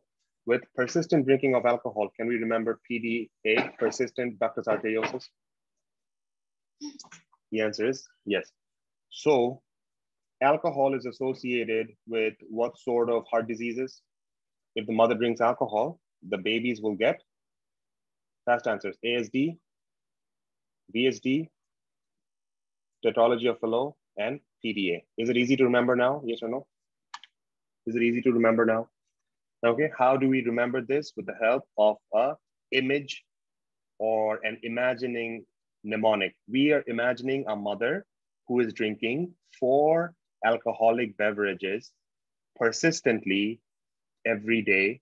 These 4 alcoholic beverages, they're going to the heart of the baby. They're destroying the atria and they're destroying the ventricles. With this small story, this is a story. This is not a pathology. This is a story. This is not real. Okay. With this story, we can remember that the patients will develop ASD, VSD, persistent for PDA, and for alcohol for tetralogy of Fallot. Okay, are we clear? Yes or no? Okay, good. Next one. Next one is, let's assume, okay, let's assume that there is a patient whose name is Ruby. Okay, let's assume that there's a patient whose name is Ruby. Now the thing is, this patient has 2 problems. Okay, this patient, number one, not problems. This patient basically likes to do 2 things. She likes to play with a machine gun. She likes to play with a machine gun. Another one is when she plays with the machine gun,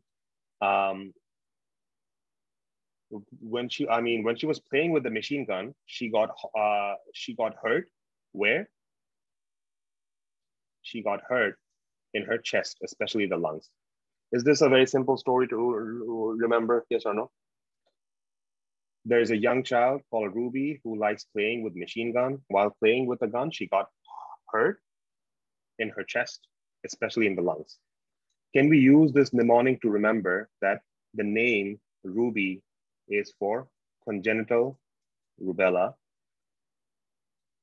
machine gun for machine gun murmur, that is PDA, and trauma to the chest is pulmonary artery stenosis. Yes or no?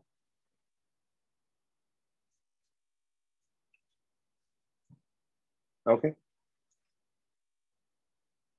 Okay, so bear with me over here. After this discussion, you'll remember all the information very easily. Can you guys tell me, I discussed this, I don't wanna make any mnemonics for this one. Give me 1 second.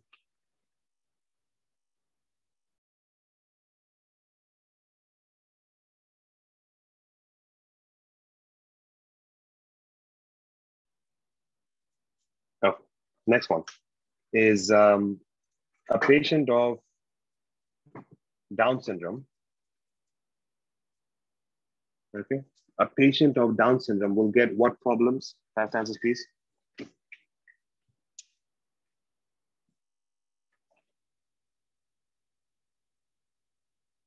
A patient of Down syndrome will get what problems? ASD, VSD, right? ASDs and VSDs. So we do not need any mnemonic for this one. Okay, we do not need any mnemonic for this one. Next one is lithium exposure. Will cause what problem?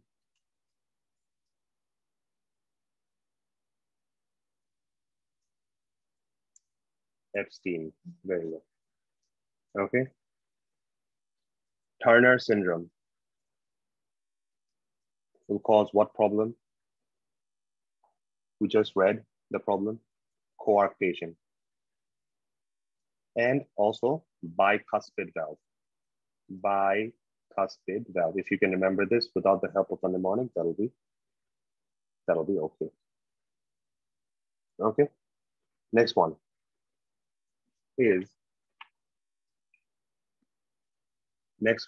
is a young child.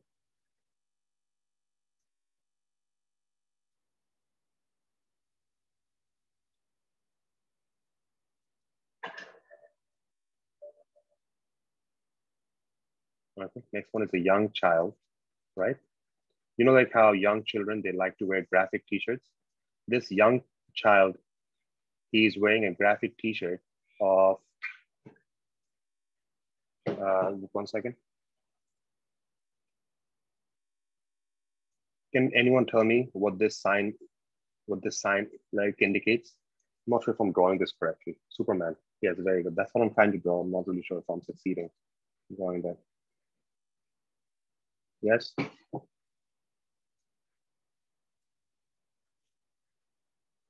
How do you draw a Superman sign?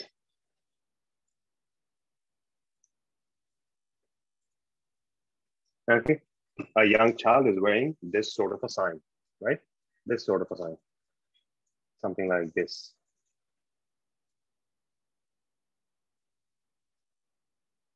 Okay. The child is wearing this sign. The name of this child is William. And he is wearing a Superman t-shirt. This will allow you to remember that there's a disease called Williams syndrome. Okay. Where patients, it's a congenital disease where patients have elfin-like faces, mental retardation, and a lot of different things we'll talk about in the future. They have a disease called supravalvular aortic stenosis. So you can use this mnemonic of a young child with the name of William wearing a Superman t-shirt for supravalvular aortic stenosis. Are we clear, yes or no?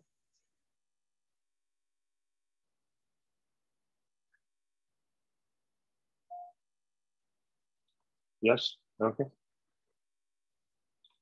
Next one. Next one is, there's a disease called 22q11 syndrome. What is the name of this disease? Does anyone know? What is the name of 22q11 syndrome? Very good. George. This is a child, you know, like how, okay. 1 second.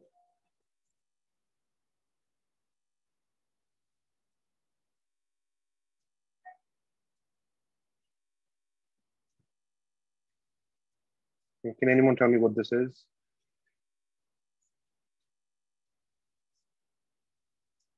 This is a tree. Yes, very good. In this tree, you have a child who is hanging on the tree. Okay. Hanging on the tree trunk. Not hanging as in like not suicide wise. Hanging in the sense of that he's just playing with, for example, he is, do you guys really think that I would draw a child who was committing suicide on a trunk of a tree? Okay, no. Okay, so I wouldn't do that. So this is a child who's hanging. Yes, like a monkey. Thank you so much. I really appreciate that. Yes, like a monkey. So a child like this who is hanging on the trunk. The name of this child is George. Okay, George hanging on a tree trunk is for truncus arteriosus associated with DiGeorge syndrome. DiGeorge syndrome. Okay, are we clear? Yes or no? Another thing is this tree has how many trunks? 1, 2, 3, 4. So 4 trunks for another disease. Can anyone name the disease with 4? Tetralogy of Fallot. Okay. Okay, let's see how much you guys have learned. Okay, let's see how much you guys have learned.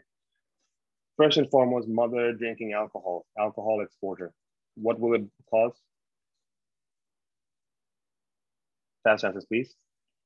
Mother drinking for alcohol persistently, ASD, VSD, PDA, very good. And another one was she was drinking 4 glass of alcohol, tetralogy of Fallot. Okay, next one, congenital rubella. Okay, do you guys remember the child whose name was Ruby? What was she doing? She was playing with a, very good. So persistent ductus arteriosus and what else? She got hurt in the chest, pulmonary artery stenosis. Very good. Thank you so much. Next one is Down syndrome. Down syndrome for ASD, VSD. What else? Lithium for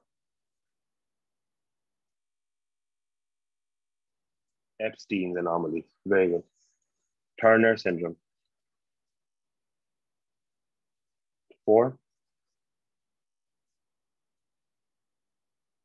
coarctation of aorta. Williams syndrome. What was William doing? He was wearing a t-shirt which said what? The t-shirt was that of a Superman. So this is supravalvular aortic stenosis. Then George hanging on the tree trunk. In DeGeorge syndrome, what do we get? Truncus arteriosus. And how many tree trunks were there? 4. So tetralogy of Fallot.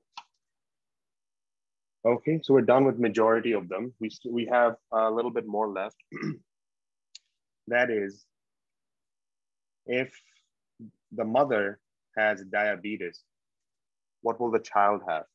If the mother has diabetes, the child will have transposition of great vessels. Okay, so we use mnemonics for all of this ones. So this one we can remember without the help of a mnemonic. Okay, transposition of great vessels. We also get another one. We also get, what happens is, let me tell you, in mothers who has diabetes, right? The infant, are they exposed to high amount of glucose? Yes or no? The hyperglycemia, the glucose can cross the placenta. Do you know what the glucose does? The glucose, they accumulate in the left ventricle. And glucose is very sticky and starchy, yes or no? The glucose is very sticky and the glucose is very starchy. So they accumulate in the left ventricle and they cause this sort of an obstructive cardiomyopathy. But the good news is the glucose that accumulates in the left ventricle and causing this obstructive cardiomyopathy, this is reversible. So can we expect children of diabetic mother to have early onset of cardiomyopathy? Yes or no? The answer is yes. Why? All the glucose in the baby's blood vessels, they are draining into the left heart. That is accumulating over here and causing an obstructive cardiomyopathy, number 1. Number 2, they can cause transposition of great vessels, and sometimes we can also get ventricular septal defect. Okay, are we clear, yes or no? Okay, last one.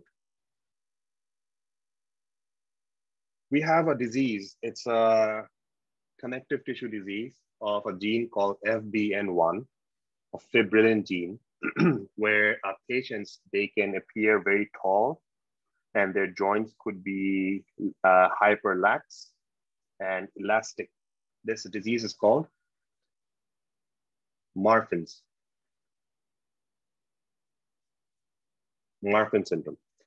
If it's a disease where connective tissue is elastic. Do you remember yesterday I talked about valvular disease where we will get an elasticity? For example, if in a patient of Marfan syndrome, if the valve, this valve over here is elastic, very highly elastic and lax. Every time the valve closes, when the blood pushes up, can we have ballooning of the valve like this? The answer is yes. This is called mitral valve prolapse. Another one is that the blood vessels of the patient of Marfan syndrome, are they also lax? Yes or no? Are they also lax, the blood vessels? So whenever where there's a high blood flow, can they push on the blood vessel and the blood vessels can have this ballooning appearance? Yes. The answer is yes. So patients can get aortic aneurysm. And can the blood vessels get weak over time with aneurysm? The answer is yes. At one point, can there be formation of an external pathway in between the layers of the blood vessels where blood can pass through? The answer is yes. So at one point, patients are also at risk of getting a dissection, aortic dissection. Okay. Very good. So with that being said, we have learned about all the problems. Fast questions, quick questions, quick answers, one more time. Alcohol exposure is associated with ASD, VSD, PDA, pathology of Fallot. Congenital rubella syndrome is associated with young child called Ruby, was playing with a machine gun. She got hurt in her chest. Very good. Down syndrome is associated with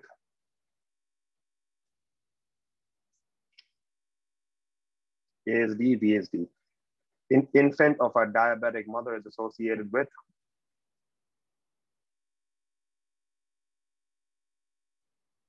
transposition of blood vessels, VSD. Very good. Lithium is associated with. Very good. Turner syndrome is associated with.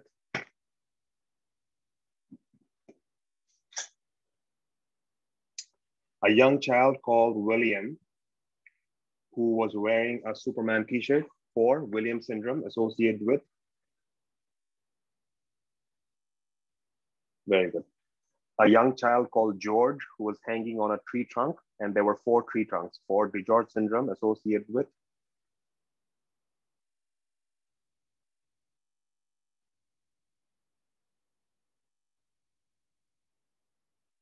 Okay. And Marfan syndrome is associated with.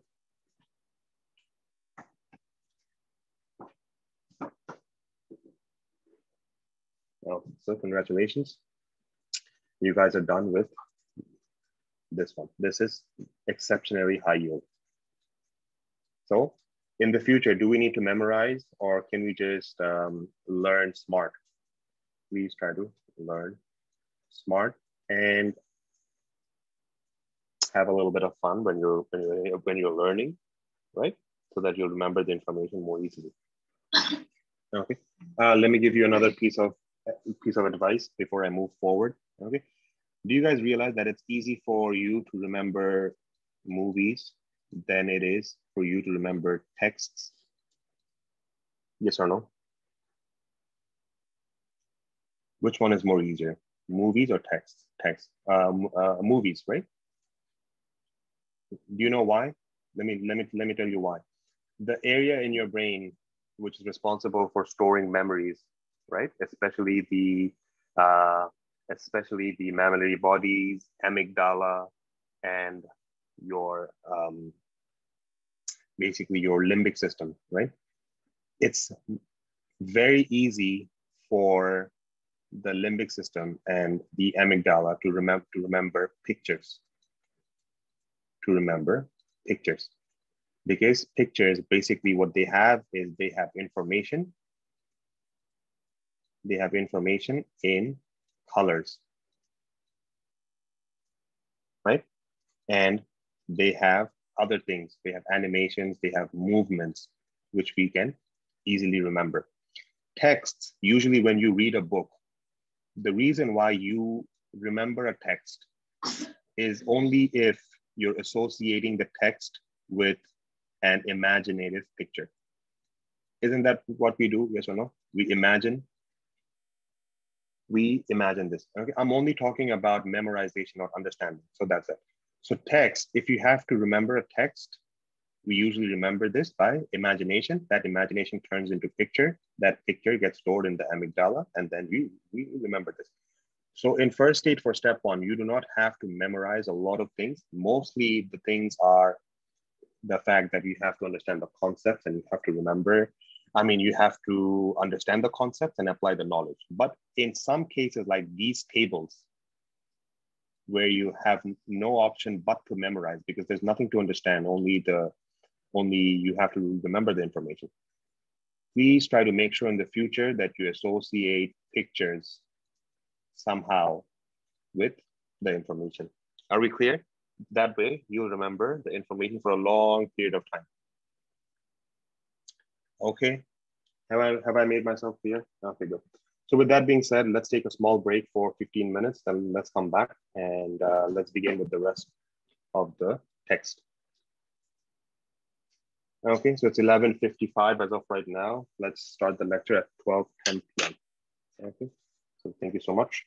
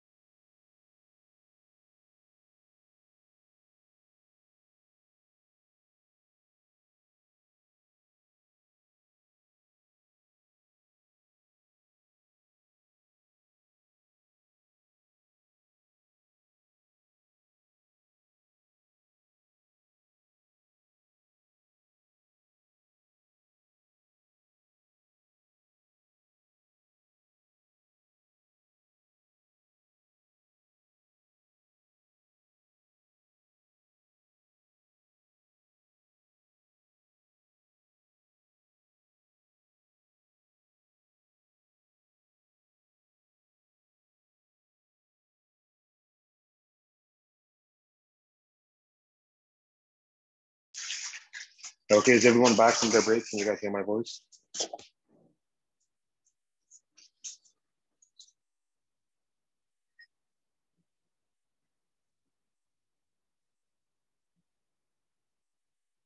Yes? Okay, so let's begin.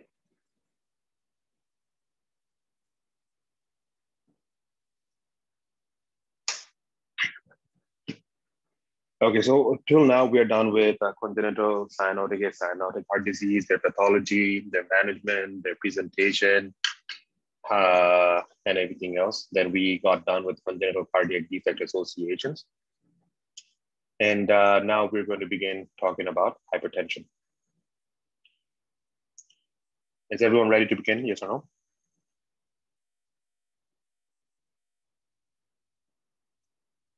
Okay, good. So what is hypertension? Hypertension is when persistently the systolic blood pressure is more than 130, diastolic is more than 80. Okay. If someone has hypertension for the first time that they visit the doctor's office, are we going to declare them as a patient who has hypertension? No. What are we going to do? First of all, a lot of patients, we need to exclude white coat hypertension. A lot of patients, when they come to the doctor's office, first and foremost, they get scared, and then there's a sympathetic response. That sympathetic response results in a transient increase in blood pressure, which is represented as the hypertension that happens under the influence of fear when they see the white coat of the physicians. So we repeat and we wait. We talk to the physician, we talk to the patient, let them calm down for a little bit. Then we measure it again after 10 to 15 minutes. If it's okay, then fine. If it's not okay after 10 to 15 minutes, then we ask them to monitor their blood pressure at home every day for at least 7 days, and then ask them to write down their blood pressure readings on a notebook or on a piece of paper, and then bring it to us. If we see that the average blood pressure of this patient throughout the entire week is more than 130 by 80, then we can declare them as a patient of hypertension. For US, hypertension is very important because of the fact that hypertension is very closely related to diet. Okay, and how many of us are aware that the American diet is not a very optimum diet? Yes or no? For majority of Americans, basically being of the busy schedule, the easy access to food, the cheap food that's available everywhere, and with the high amount of preservatives, and especially what comes with preservatives is that when something is preserved for a long period of time, they're preserved in salt, right? So the sodium content of these preservatives are extremely high. So if you have to have risk factors, number one, I need you to focus on this one first, high sodium diet, okay? The reason why I need you to focus on this is because when they ask you for interventions, the first thing that you're gonna do is diet, okay?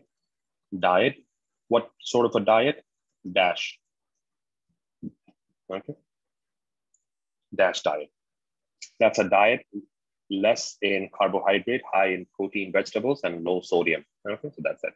The second most common reason for having hypertension in the US is excessive alcohol intake. So this is number one. This is number two. Alcohol is very highly associated, and it's also very widely available. And people are known to drink a little bit more than the other countries, especially US, UK, Australia, and all of those other Western countries where alcohol is an easy access. Alcohol is a major risk factor. Then it goes without saying, tobacco and smoking is very high. It's very high yield for risk factors because they promote endothelial injury, right? When we get endothelial injury, what do we get? We get the one of three Burko's triad. Burko's triads are three. I'm pretty sure you guys know this, right? Number one is endothelial injury, then stasis. Another one is hypercoagulability. Okay. If we have the initiation of Burko's triad, the rest of the three, the rest two will follow very quickly. It's like a domino. So endothelial injury, it begins with smoking, and with stasis and hypercoagulability, you start having atherosclerosis. And atherosclerosis results in narrowing of the blood vessels. As a result, it's difficult for blood to push through the blood vessels. Afterload increases, and patients have hypertension. Then we have age, obesity, diabetes, physical inactivity. These are that. Another one is, okay. Another one is this one, that is incidence is grade 10. Now, this is a learning curve for us. I'm going to tell you how this is a learning curve.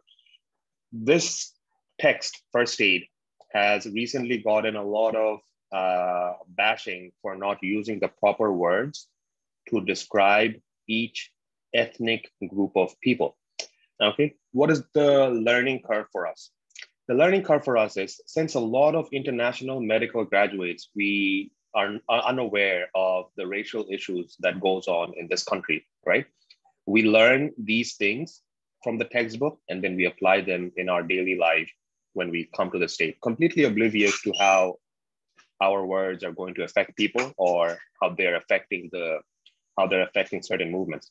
This goes without saying that in the future, if you were to write something or get yourself involved in a research and you have to describe ethnicity, please refrain from using words that describe color. That's very simple. Instead of saying black, what you are supposed to say is African American. Okay. Instead of saying white, you're supposed to say Caucasian. Asian is fine. Asian is Asian. Okay. Are we clear? Yes or no? Because I'm not really sure what they are indicating by the word black. I mean, is it black because of African American black? Is it black because of the skin is black? You understand what I mean? You know, like a lot of people from my country, they have the same skin color as African American. So does that mean that they also have a bigger predisposition to hypertension? Yes or no? The answer is obviously no, right? So that's that. So this is this is something which I really want to bring it up in the classes. And nowadays, eventually in the next textbook, we're all hoping that they'll take this into consideration and use better words to describe different groups of people. Are we clear? Yes or no? So this goes without saying that prevalence-wise, according to prevalence, African Americans have been shown to have a higher incidence of blood pressure. The reason being is because there's another thing that will be mentioned in the future when we will read. The treatment of hypertension is different for African Americans and Caucasians and Asians. There's also a sort of a treatment discrepancy, which also needs to sort of change. But even till now in Usmle, we have African Americans who are going to be treated first with thiazide diuretics and then ACE inhibitors. And we don't know why. That we only assume this because the book says so. In Caucasians, we'll start with ACE inhibitors, beta blockers first, then thiazide diuretics. Okay, so this is something which you have to which you have to remember for your exam purposes. But in all, I believe that they should have better explanations for the text which they have written. Okay, so that's that. So not only am I awareing you guys on using better words and better languages to describe people, I'm also awareing you of the questions and the answers you'll face in your exam. So African Americans, since they have a higher incidence of hypertension, their first choice or the first line of drugs is thiazide. For Caucasians, the first line of drugs is beta blockers or ACE inhibitors. Are we clear? Yes or no? According to first aid. Okay, let's move forward. 90% hypertension is primary hypertension. That is, it develops sporadically due to increased cardiac output or increase of total peripheral resistance. And 2%, I mean, the remaining 10% are mostly due to renovascular hypertension. Anything, if I tell you that there's anything that is obstructing the renal artery, right? If there's anything that's obstructing the renal artery, will it activate the renin angiotensin aldosterone system? Yes or no? The answer is yes. If it activates the renin angiotensin aldosterone, will we have increased absorption of blood volume? I mean, increased absorption of water? The answer is yes, right? salt and water will increase. So that's that. Okay, we also have another condition why there could be increase of hypertension. For example, if a patient has pheochromocytoma, can they have hypertension? Yes or no? The answer is yes, right? So that's it. Now, when someone has hypertension, especially when the hypertension is 180 over 120, right? When the hypertension is 180 over 120 or more. In this sort of a situation, we describe the patient in two contexts. One who has signs symptoms of organ damage, another one who does not have signs symptoms of organ damage. The one who has signs symptoms of organ damage, we call this hypertensive emergency. Ones who have 120 over 80 with no signs symptoms of organ damage, we call this hypertensive urgency, meaning they can develop organ damage in the future, so they need urgent intervention. Okay. In both these cases, the patient needs to be treated at the hospital, yes or no? The answer is yes. Okay. So that's it. What are the signs symptoms of organ damage that we can expect with blood pressure 180 over 120? That is, we can expect myocardial ischemia, transient ischemic attack, stroke, right? Then renal failure, renal infarctions, splenic infarction, different sorts of problems. So that's it. So that's hypertensive urgency and emergency. So you need to understand which one is which. Patients are obviously predisposed to coronary artery diseases, left ventricular failure, heart failure, atrial fibrillation. This is extremely high yield aortic dissection. Let me tell you, if there's a patient who has persistently high hypertension, persistent hypertension, all of a sudden now presents to you with severe tearing back pain, and the blood pressure is 180 over 100. What is your diagnosis? Your diagnosis is dissection, okay?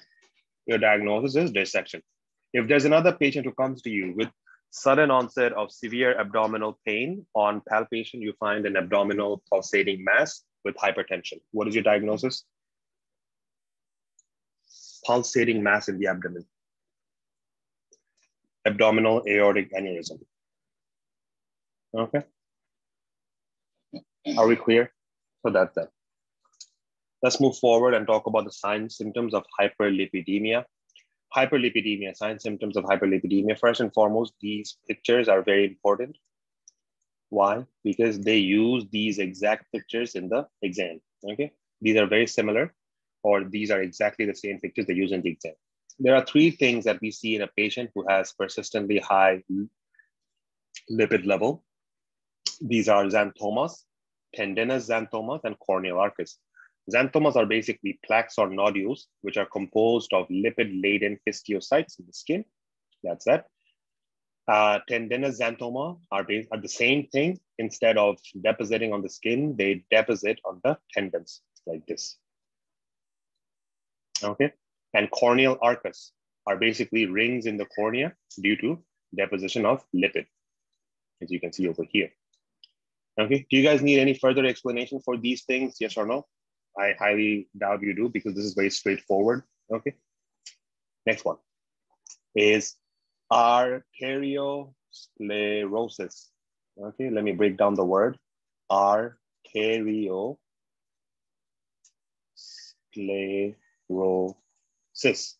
What does this mean? Not atherosclerosis, not arteriolosclerosis. This is arteriosclerosis. This is a broad term, a very broad term, which consists of anything that will thicken the artery. Sclerosis is the word for thickening. Arterio for artery. Anything that thickens your blood vessels, especially the arteries, we call this arteriosclerosis, as simple as that. In arteriosclerosis, we have two types of things. Okay, let me talk about this in a blank page. Okay, so we're talking about arteriosclerosis. So arteriosclerosis, we have, this is a broad term, arteriosclerosis. This is a broad term in which we have two problems. Number one is low sclerosis. Another one is Monkberg calcific sclerosis or Monkberg's sclerosis. Not MS usually denotes multiple sclerosis. I'm gonna write Monkberg, M-O-N-K-E, Monkberg, S for Monkberg sclerosis. We also call this medial calcific sclerosis. So arteriolosclerosis are basically, these are hardening of the arteries, right? These are hardening of the arteries. Over here, the hardening of the arteries, the word we use arteriolo. This low is used to denote small arteries. So basically, what are the reasons why we can get thickening of small arteries? There are two reasons. Number one is hyaline. Number two is hyperplastic. What is hyaline arteriolosclerosis? Hyaline arteriolosclerosis is when the blood vessels over here, they have pores, right? The blood vessels, they have pores, okay? They have pores, they develop pores, right? For example, they can develop pores in hypertension when there is a high blood pressure, okay? Do you guys remember from yesterday, we talked about net fluid pressure, yes or no? We talked about PC, then this one, and PI, and this one, yes or no? You guys remember this? If we have hypertension, which one will be high? A, B, C, or D? PC, PI, pi C, or pi I? Which one will be high in hypertension? Very good. Thank you so much. So if PC is high, will we have more fluid coming out? Yes or no? If more fluid comes out, by fluid, do we mean plasma? Do we mean plasma? Yes or no? No. Plasma, do they have protein? Plasma proteins? Yes or no? The plasma proteins, they will start to come out and they will start to accumulate in the lining of the blood vessels with hypertension. As a result, can we get thickening and hardening of the blood vessels? Yes or no? The answer is yes. Just as how hypertension can do this, in diabetes, can high amount of glucose also come out because of the high glucose that stays in the blood? The glucose, can, like plasma protein, can they also get sticky and stick onto the walls of the blood vessels? Yes or no? The answer is yes. So in hyaline arteriosclerosis, due to hypertension and diabetes mellitus, we can get hardening like this. That's that. So that's all about hyaline. Another one is hyperplastic. What is hyperplastic? What is hyperplastic? In hyperplastic arteriolosclerosis, we have this problem. What is the problem? In hyperplastic arteriolosclerosis, we have, this is the blood vessels. We have proliferation. You know, like how blood vessels, they have smooth muscles, yes or no? In the tunica media, we have smooth muscles, right? In the tunica media. What if there is proliferation of the smooth muscle? Okay. Can they consume the blood vessel? Yes or no? If they proliferate? The answer is yes. When they consume the blood vessels, they look something like this. When you take a biopsy of the blood vessel and you see it under a microscope, right? What do you see? You see that the blood vessels look like this. If this is a vegetable, then what sort of a vegetable has this sort of skin? You keep on peeling and it comes out, peeling and it comes out. Very good. Onion.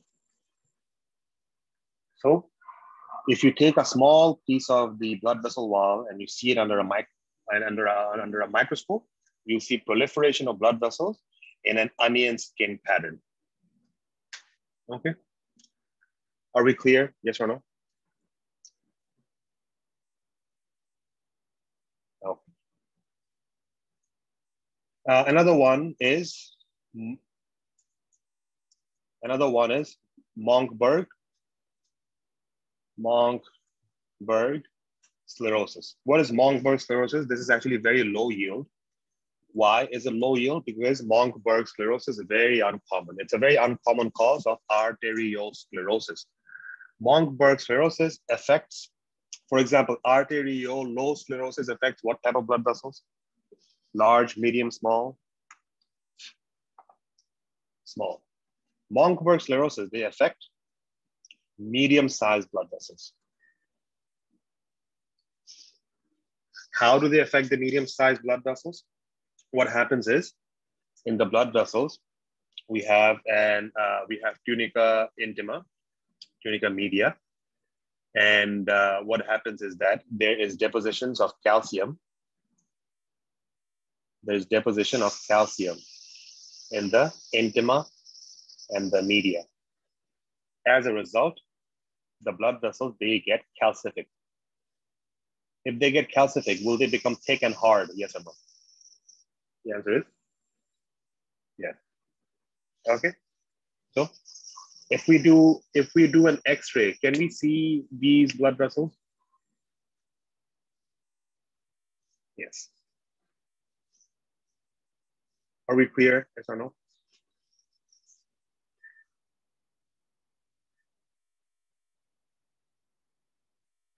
No. Next one is under a microscope. When we take a piece of tissue, do we use stain? Yes or no? The answer is yes. We usually use hematoxylin and using stain. In hematoxylin and using stain, if you see a blood vessel that looks like this, over here there is thickening. This is a small blood vessel, and you see another blood vessel like this, and you see something like this.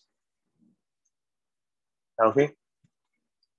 Which one is hyaline? Which one is hyperplastic? Which one is hyaline out of A and B? A. Simple. B is hyperplastic. Are we clear? Yes or no? Okay.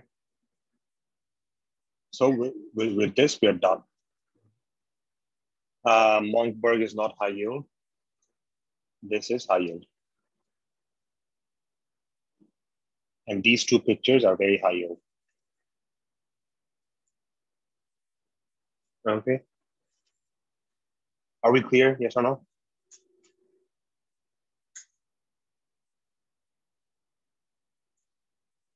Okay, so let's move forward to the next one. Let's talk about atherosclerosis. What is atherosclerosis? Atherosclerosis is one type of arteriosclerosis of large and medium-sized arteries with formation of cholesterol plaques.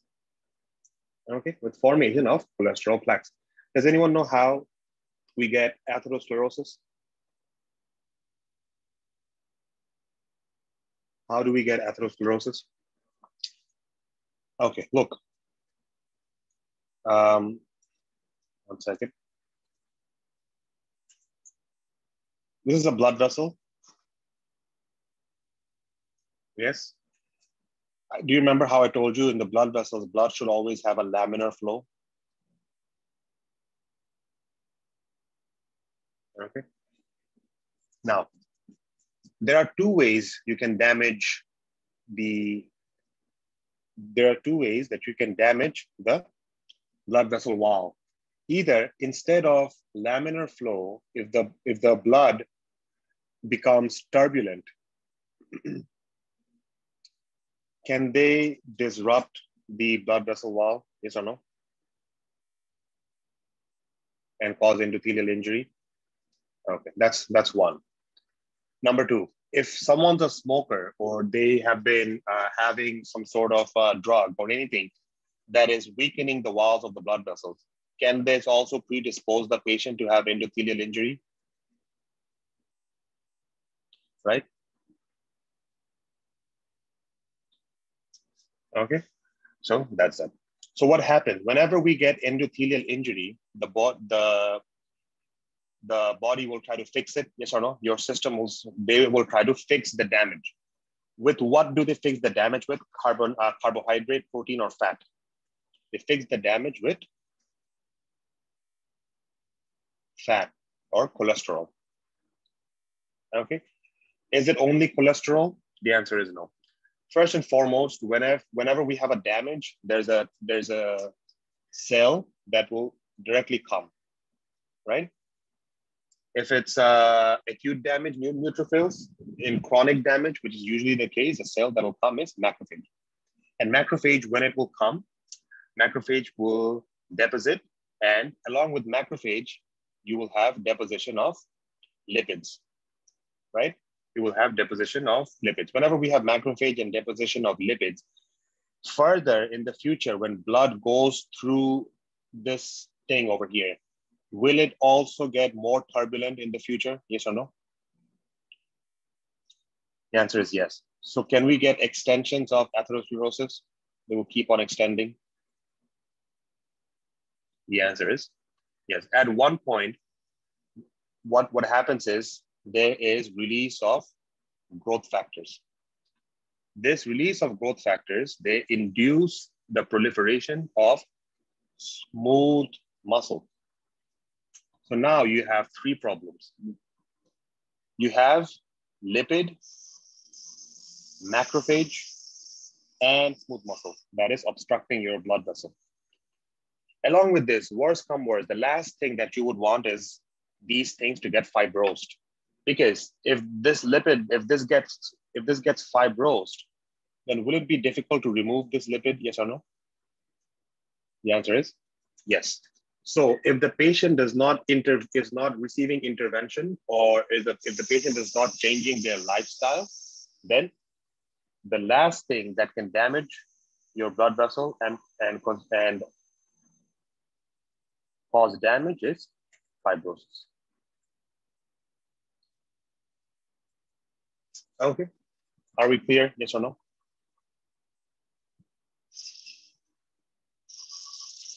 Okay. Okay, good. Yesterday, when I sent you guys a link, do you remember how I asked you who is Ali Suleiman, most probably, or Ahmed Suleiman, some sort? Did you guys read that message? There was a PS message down. Yes.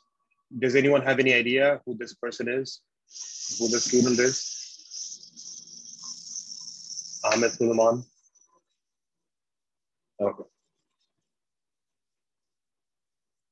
Okay. So basically, we received a transaction from a student. That's why I always ask you, whenever you perform your transactions, please write down your name. We received a transaction from a student. We do not know who the student is, which is causing a lot of confusion. So that's okay, no problem. Let's move back into our text. Did you guys understand this one? Yes or no? Yes. This picture is very high yield. Please underline this. What is atherosclerosis? It's a very common disease of the elastic arteries and large, medium-sized arteries. Location, you'll receive questions about this. Underline this one. What is the most common location of atherosclerosis? Number one is abdominal aorta. They would want to know this. Then coronary, then popliteal, then carotid.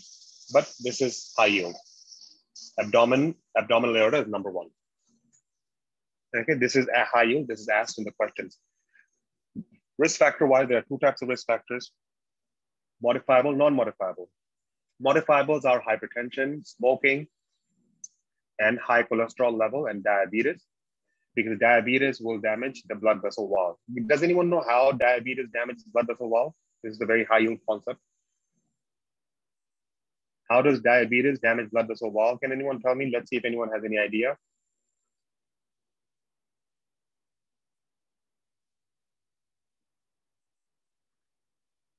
Okay. The blood vessel wall itself creates KW nodules.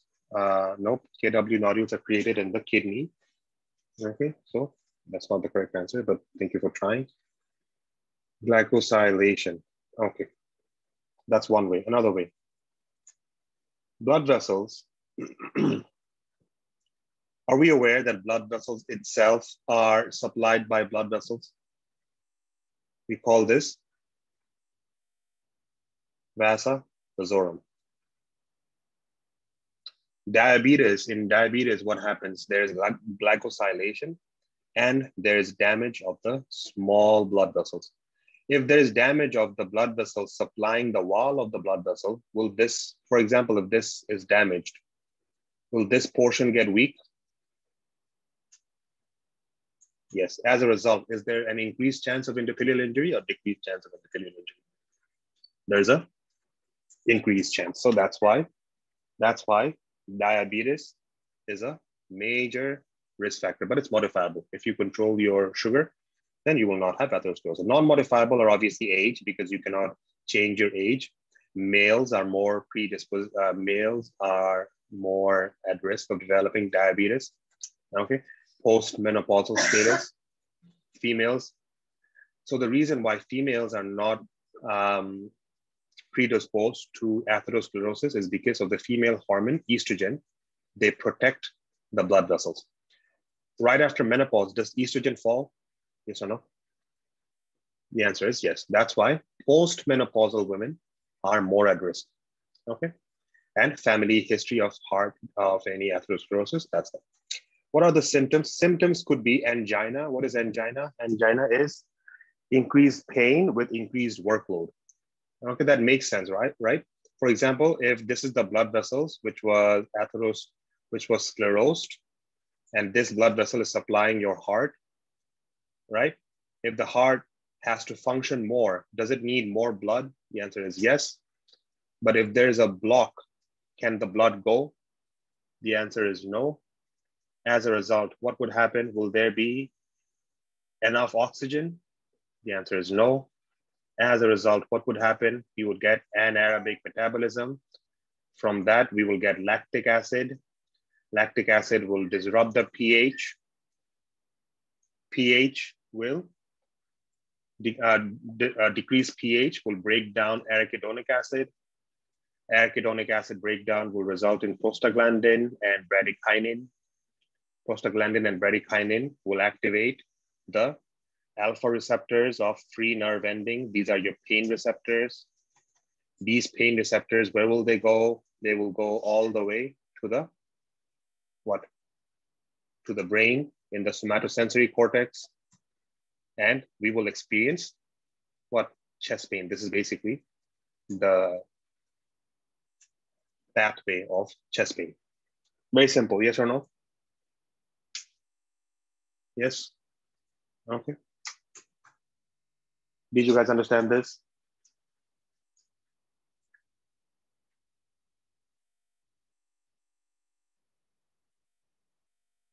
Yes or no? Did I go too fast? Do you want me to repeat myself?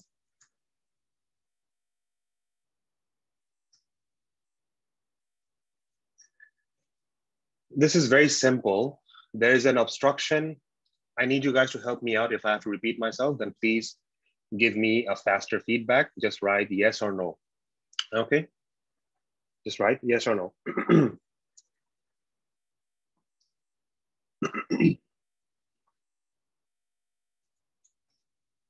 Heart, yes or no? Okay. Okay. This is the heart. This is the blood vessel supplying the heart. Okay, this is not pulmonary trunk. For example, this is a blood vessel. Let's say this is coronary artery. I'm just magnifying it for your understanding purpose. If there is a block in the coronary artery and the heart, and you start to run, will you need more blood in the heart? Yes or no? Yes. So blood tries to come, but can it come because of the block? The answer is no. As a result, oxygen in the ventricular muscle? Is it high or is it low?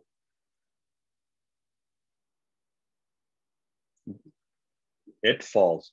When oxygen falls, what type of metabolism will the muscle conduct? Aerobic or anaerobic? Anaerobic. In anaerobic metabolism, do we get ATP or do we get lactic acid? We get ATP and lactic acid, as a matter of fact, but we get more lactic acid. This lactic acid, what will it do to the pH? Will it increase the pH or decrease the pH? Decrease the pH. If the pH decreases in the plasma membranes of the cardiac muscles, arachidonic acid will get broken down, yes or no? Under the influence of decreased pH, they get broken down to prostaglandin and bradykinin, yes or no? Prostaglandins and bradykinins, yes? Prostaglandins, especially prostaglandins.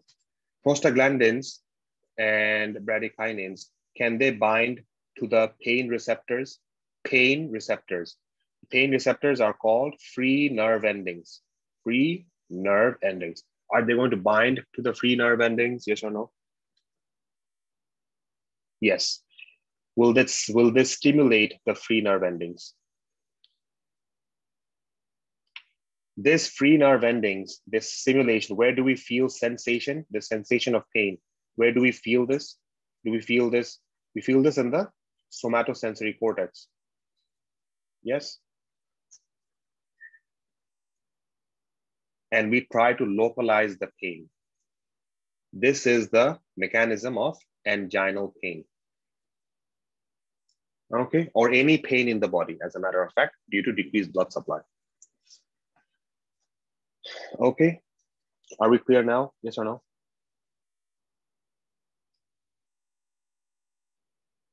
Okay. Now let's move forward. What is or how does atherosclerosis take place? I already talked about this. I'm not going to talk about this anymore. This is the pathology of this one. Endothelial injury, macrophage pump, lipid gets deposited. More endothelial injury results in release of growth factors that causes depositions of smooth muscle. What are the names of the growth factors? There is fibroblast growth factor and platelet-derived growth factors, PDGF. Okay, so that's it. Are we clear? Yes or no?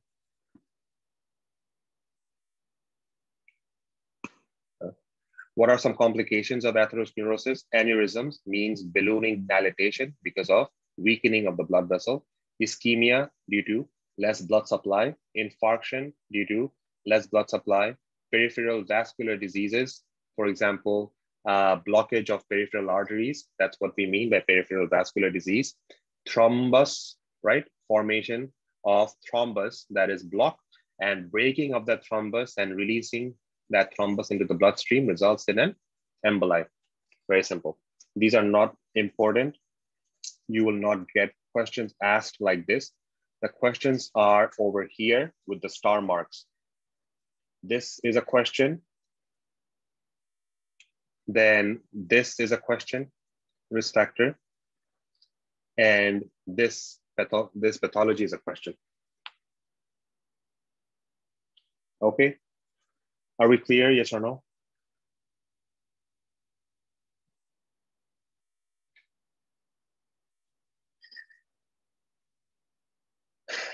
Now, next one is aortic aneurysm. Very high yield. Aortic aneurysm is very, very high yield. First and foremost, what is an aneurysm? Okay, first and foremost, what is an aneurysm? Okay, this is a normal blood vessel. In this normal blood vessel, blood is flowing like this, right?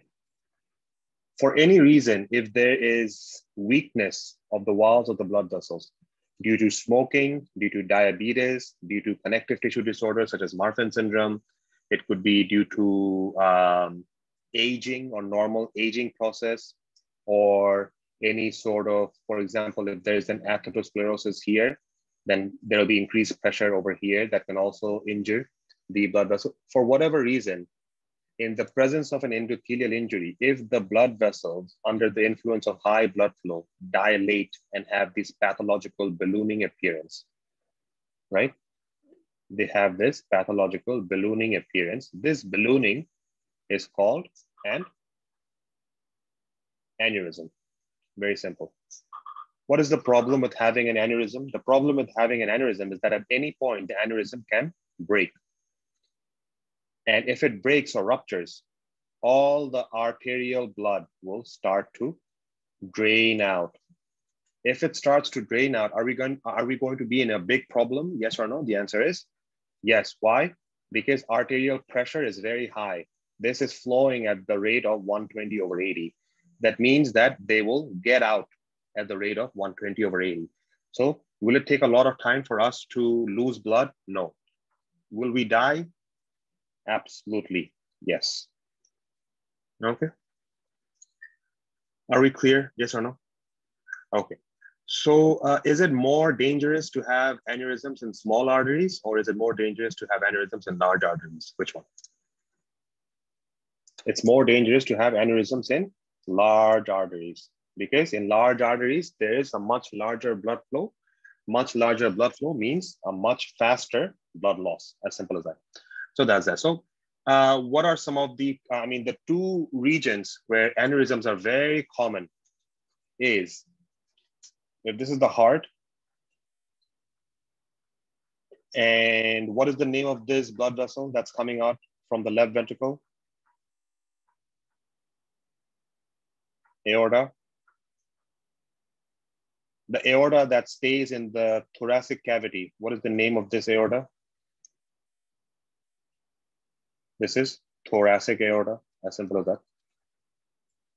The aorta, as it goes down and it reaches the abdomen, what is the name of this aorta? Abdominal aorta. Very simple. So if we get aneurysms in this region, if we get aneurysms in this region and this region, are we going to be in big trouble? Yes or no? The answer is absolutely yes. Okay, so what are the risk factors? There could be multiple risk factors. I mentioned a lot of them. First and foremost, there is smoking, diabetes, obesity, age, hypertension, Marfan syndrome, everything else. Another one that's very high yield, especially for this one, for thoracic aneurysm, is cardiosyphilis.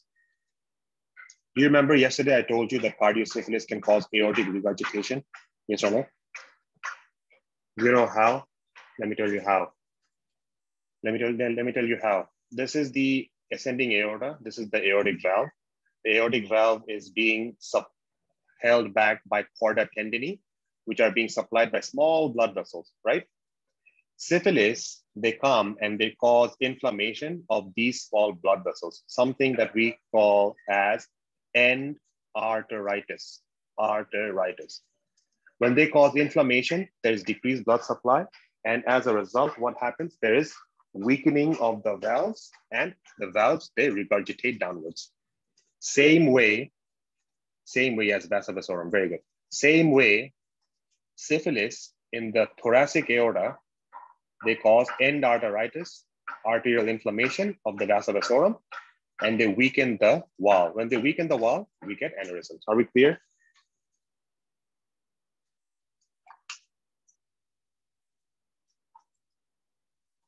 Okay, so that's that. It's usually associated with atherosclerosis. Risk factors are here. Most often, it's infrarenal. This is high yield. Please underline this. Infrarenal means below the renal artery.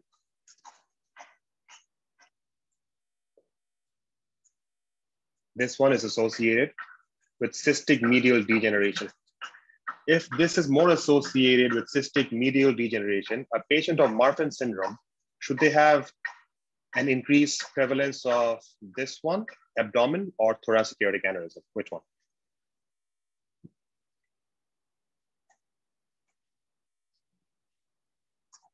This is very high yield. Thoracic aortic aneurysm is very high yield in Marfan syndrome and tertiary syphilis. And also, tertiary syphilis can cause aortic regurgitation. Are we clear? Yes or no?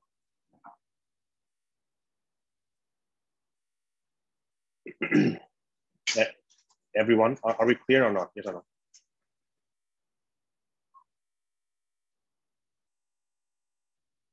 Okay. Now let's move on to traumatic aortic rupture.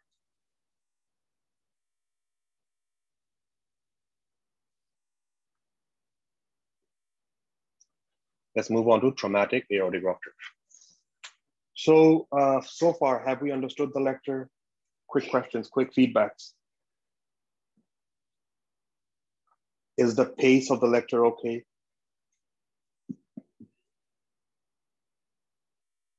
No. Are you guys understanding the concepts? Yes. Okay, so good.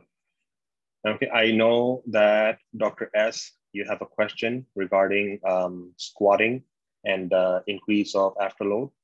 I'll explain you this concept one more time after the lecture ends. For now, are we ready to start this page? Yes or no? Okay, let's begin. So far, we have talked about what would happen if there is an arterial damage and we get ballooning. Yes. Now we are going to talk about another condition. Okay. Let me just draw the condition.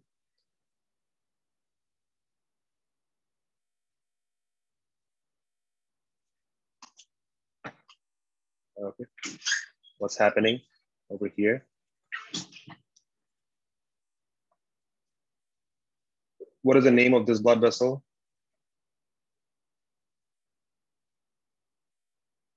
Aorta. Are you sure? Yes or no? Yes. Of course you're sure. Okay. What else could this be? So my question to you guys is, let's say that this is the aorta, right? This is a normal aorta. I'm just using a thicker red color to help you understand that the aorta or any other artery, they have what? They have layers. How many layers? 3 layers. Tunica media, tunica intima, tunica adventitia. Okay. Now, there is an issue. Let me tell you what the issue is. The issue is in a patient who has extreme hypertension, the blood is getting out at a rate of more than, let's say, 140 by 90 for a long period of time. So let's say patient is suffering from hypertension for 10 years. Will there be multiple aneurysms and weakenings of the blood vessel? Yes. At any one point, we are aware that they can break. That's fine. But can there be another problem? What is that problem? Isn't there a possibility that this high blood will tear into the blood vessel? And as a result, the blood will flow in between the blood vessel wall, in between these walls. Isn't that a possibility? Yes or no? The answer is yes. Meaning that this high blood pressure is dissecting. This is dissecting the arterial wall. So if this is the arterial wall, then blood is not only going through this way, it's also going in between the arterial walls. Is that dangerous or not dangerous? That is very, very dangerous. Yes. So if a patient of hypertension comes to you with a sudden onset of chest pain and severe tearing, isn't the blood tearing the blood vessel? Yes, or wall? Yes or no? The answer is yes. They're tearing the blood vessel wall. If there's a severe chest pain associated with a tearing pain in the back, what is our provisional diagnosis? Our provisional diagnosis is aortic dissection. How many types of aortic dissection are there, and which one needs immediate intervention and which one needs or does not need immediate intervention? This is the question. The answer is there are two types of aortic dissection. Number one is called Stanford A. Another one is called Stanford B. What is Stanford A? Okay. Stanford A, I'm not gonna draw it anymore. Stanford A is if the aortic dissection occurs along the arch of aorta over here. And then it moves down. Okay. In Stanford A, we have two types. One is the dissection will happen here. That is type B.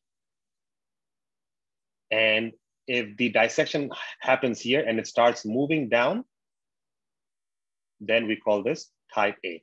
Are we clear about Stanford? My apologies.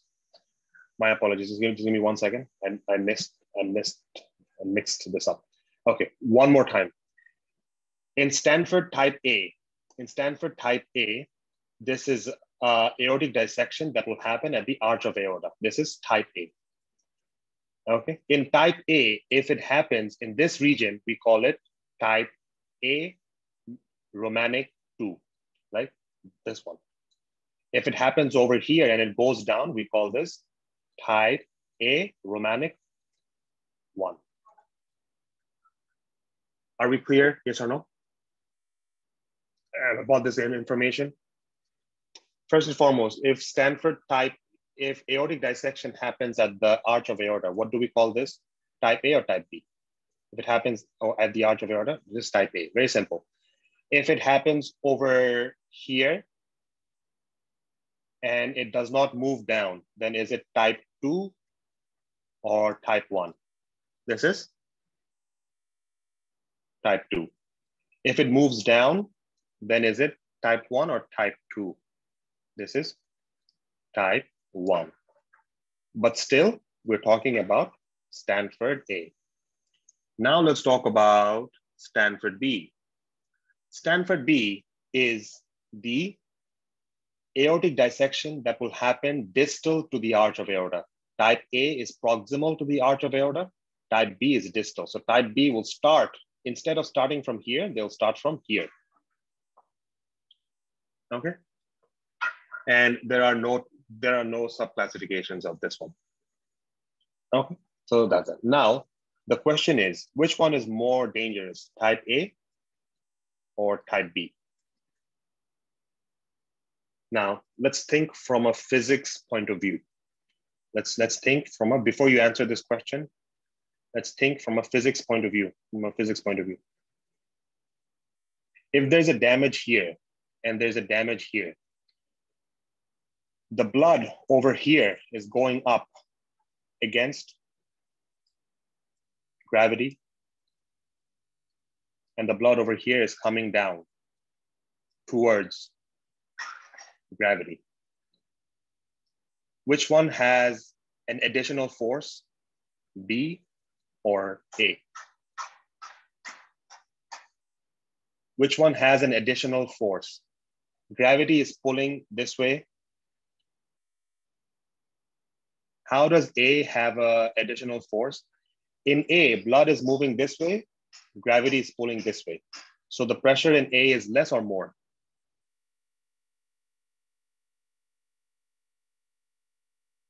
The pressure in A is less or more? How is the pressure in A more? How? How is the pressure in A more? Why are you saying more? If gravity is working this way and the blood is going this way, the gravity will make sure that the pressure is less, yes or no? And if the blood is moving this way and the gravity is also pulling this way, Once again, the pressure is higher in which condition, A or B? The gravity, it's in B. So the progression of damage will be more in which condition? Stanford type A or Stanford type B? So which one needs immediate attention?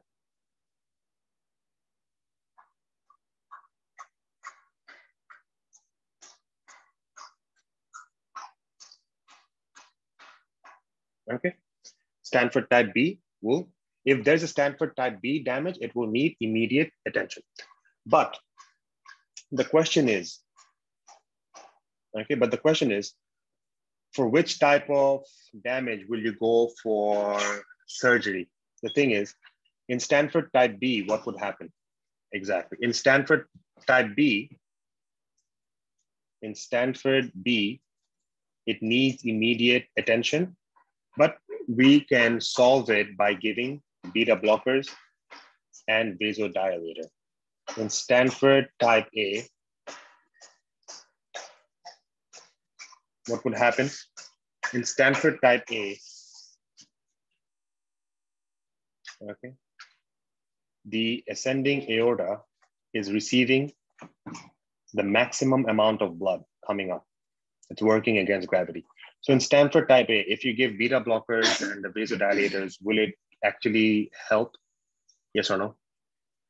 The answer is not as much. So in Stanford type A, we are going to go for surgery. Okay.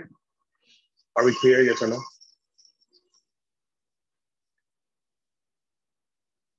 So the question is, one more time, in aortic dissection, which one needs immediate surgery? Which one needs to be treated immediately? The thing is, Stanford type B needs to be treated immediately with medications such as beta blockers and vasodilators. And then Stanford type A, since the blood is coming out from the heart, beta blockers and vasodilators will not work. So type A needs immediate surgery. Okay, so that's it. This is the aortic dissection. This picture is extremely high yield for your exam. This shows that there is a break. Yes, there you go. What is the aortic dissection? It's a longitudinal tear. It's associated with hypertension, can present with tearing, sudden onset chest pain radiating to the back. This is what will be, this is how the patient will be described in your question. Can result in organ ischemia, Stanford type A and Stanford type B. Stanford type A involves ascending aorta, that is proximal. Stanford type B affects descending aorta, that is distal. Which one is more dangerous? Stanford type B is more dangerous, but we can treat it with beta blocker and vasodilators. And type A cannot be treated with beta blockers and vasodilators, so it needs to be treated with surgery. As simple as that. It may result in acute aortic regurgitation or cardiac tamponade. That's another one. Okay, so that's that. Are we clear? Yes or no? One more thing.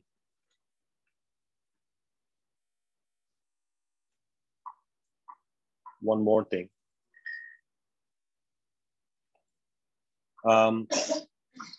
If this is the heart, this is the cavity of the heart. This is the artery that's coming out of the heart. If there is a tear over here in Stanford type A, in Stanford type A, if there's a tear, can blood come out and deposit in the cardiac chamber? Yes. Can we get cardiac tamponade?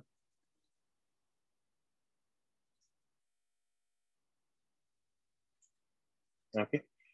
So one more time, extent of damage is higher in A or in B.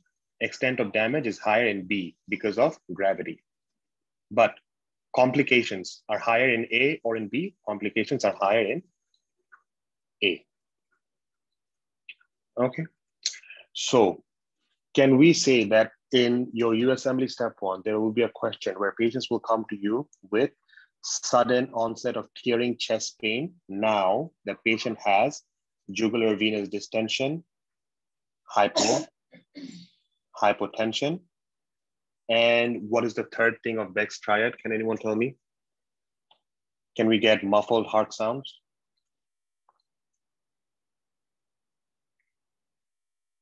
Yes. So if there's a patient who comes to you with sudden onset of severe tearing chest pain and back pain with hypertension and Beck's triad, is this Stanford type A or Stanford type B? This is Stanford type A. Are we clear? Yes or no?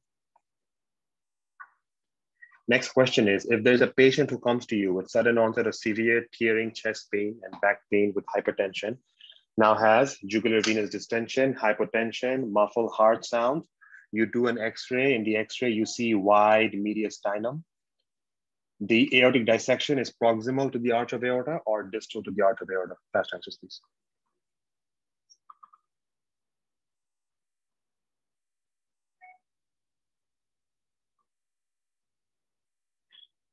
Okay, so one more time. Patient comes to you with, okay, try to hear the question and concentrate. Patient comes to you with sudden onset of severe chest pain, back pain. Nature of the pain is a tearing pain. Now the patient has jugular venous distension, hypotension, and muffled heart sound. Is the dissection proximal to the arch or distal to the arch? Why? Because this is a Stanford type A. Okay. Are we going to make the same mistake again when we solve our questions? Yes or no? Okay, thank you so much. Next one is, if blood is flowing out in between the blood vessel walls, right? If blood is flowing out in between the blood vessel walls, can we get unequal blood pressure in both arms? Can we get unequal blood pressures in both arms? Yes or no? Yes, okay. Can we get ischemia, organ ischemia? Yes or no? Yes. Can we get hypotensive shock?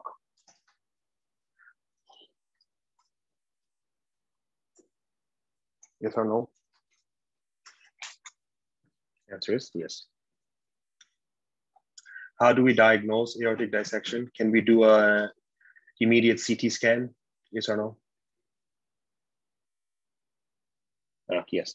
And if the patient is symptomatic, are you going to wait for CT scan or are you going to diagnose the patient based on examination history and chest X-ray? In chest X-ray, you'll see a wide mediastinum.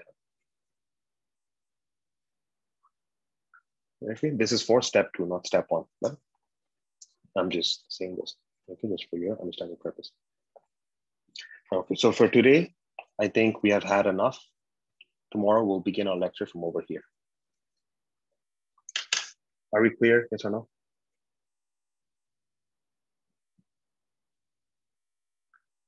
Yes. Okay. Okay, Dr. S. Do I have Dr. S? Your attention. Your question was, how does squatting help in increase the afterload in a patient of TOF? In a patient of tetralogy of Fallot, we have ventricular septal defect and pulmonary stenosis. As a result, instead of blood going to this way, right, blood goes this way to the ascending aorta. And this blood is deoxygenated blood.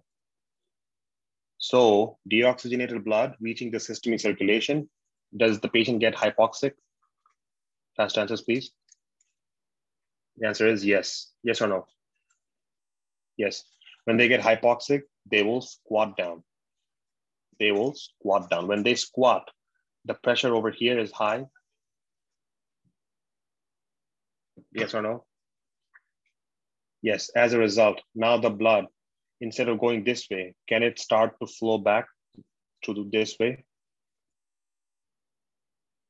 Yes. And can it go to the lungs now? Yes. If it goes to the lungs, does the patient have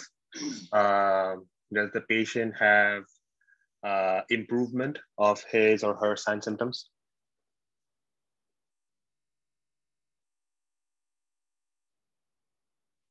Yes. Can I get a yes or a no, please, so that I know you have understood or you did not understand? In that way, I'll repeat myself. Yes. So did you understand this, or do you want me to repeat this again?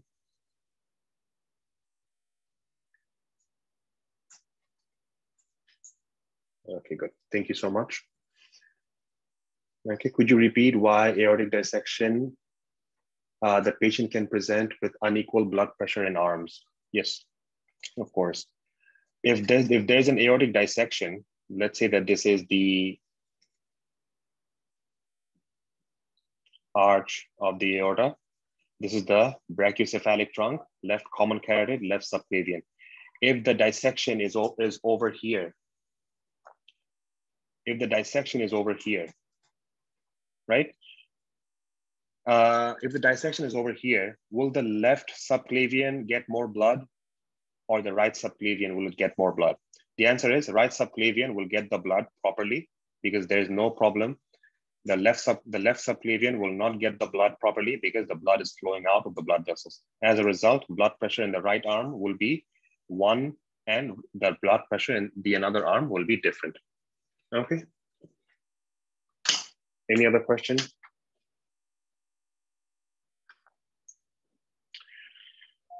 Okay. Tomorrow is, which day is tomorrow? Tomorrow is?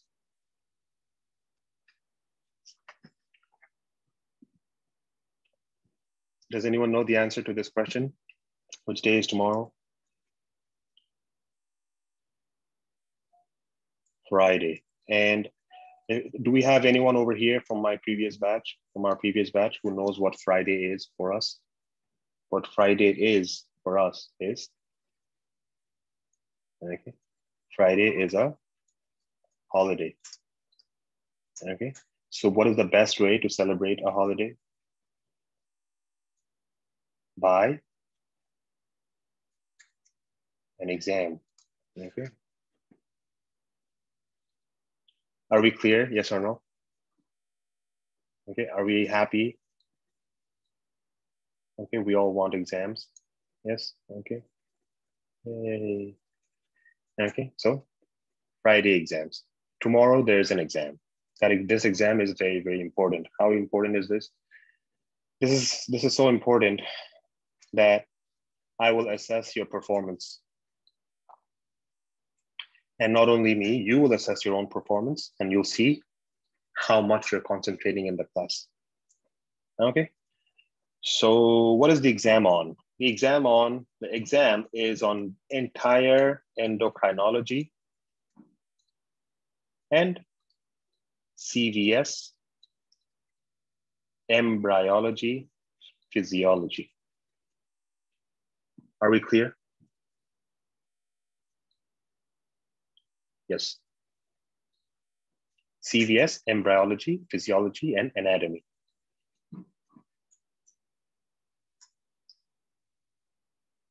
Okay.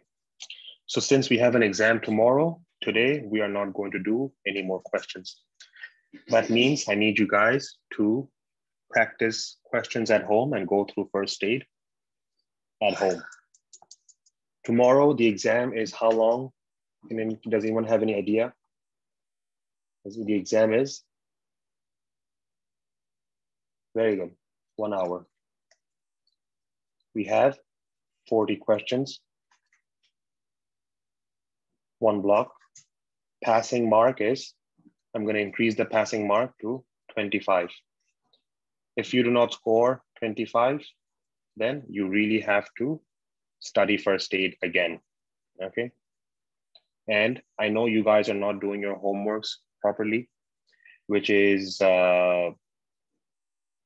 contradictory. Some might say it's okay, some might say it's not, but I would really prefer if you can do the homework. If you do the homework, then everything will be very easy for everyone. Okay. Any more questions before I sign off for today?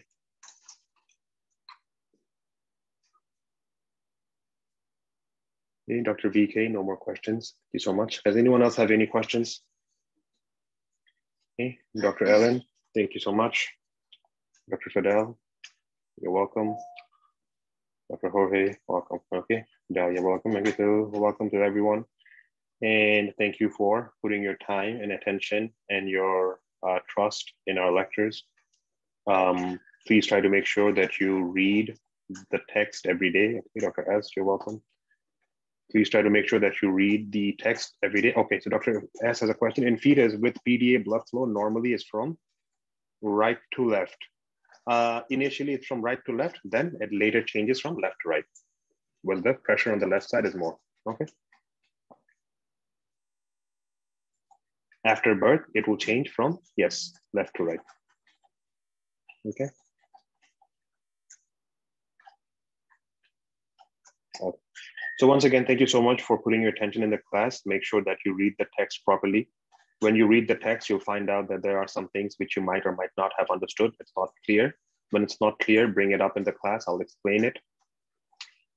If you do not want to read the text, that's okay. Make sure that you concentrate in the class so well that you do not have to read the text at home anymore. If you have any questions, you can ask me directly in the class, number one. Number two is, in your own time, I need you to make sure that you guys are doing the 3 things to pass your step 1.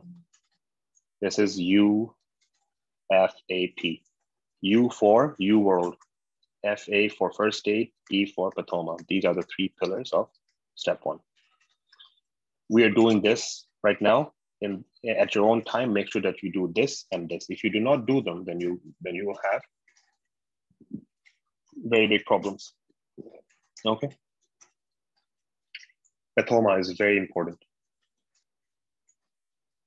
Okay, so can I sign off right now? Does anyone have any more questions?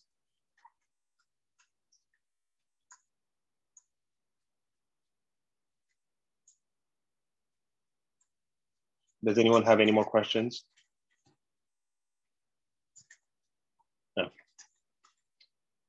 So have a great day, and I'll see you guys tomorrow at 9:30 a.m. We'll start with some lecture, and then we'll have our exam. Okay, bye-bye now.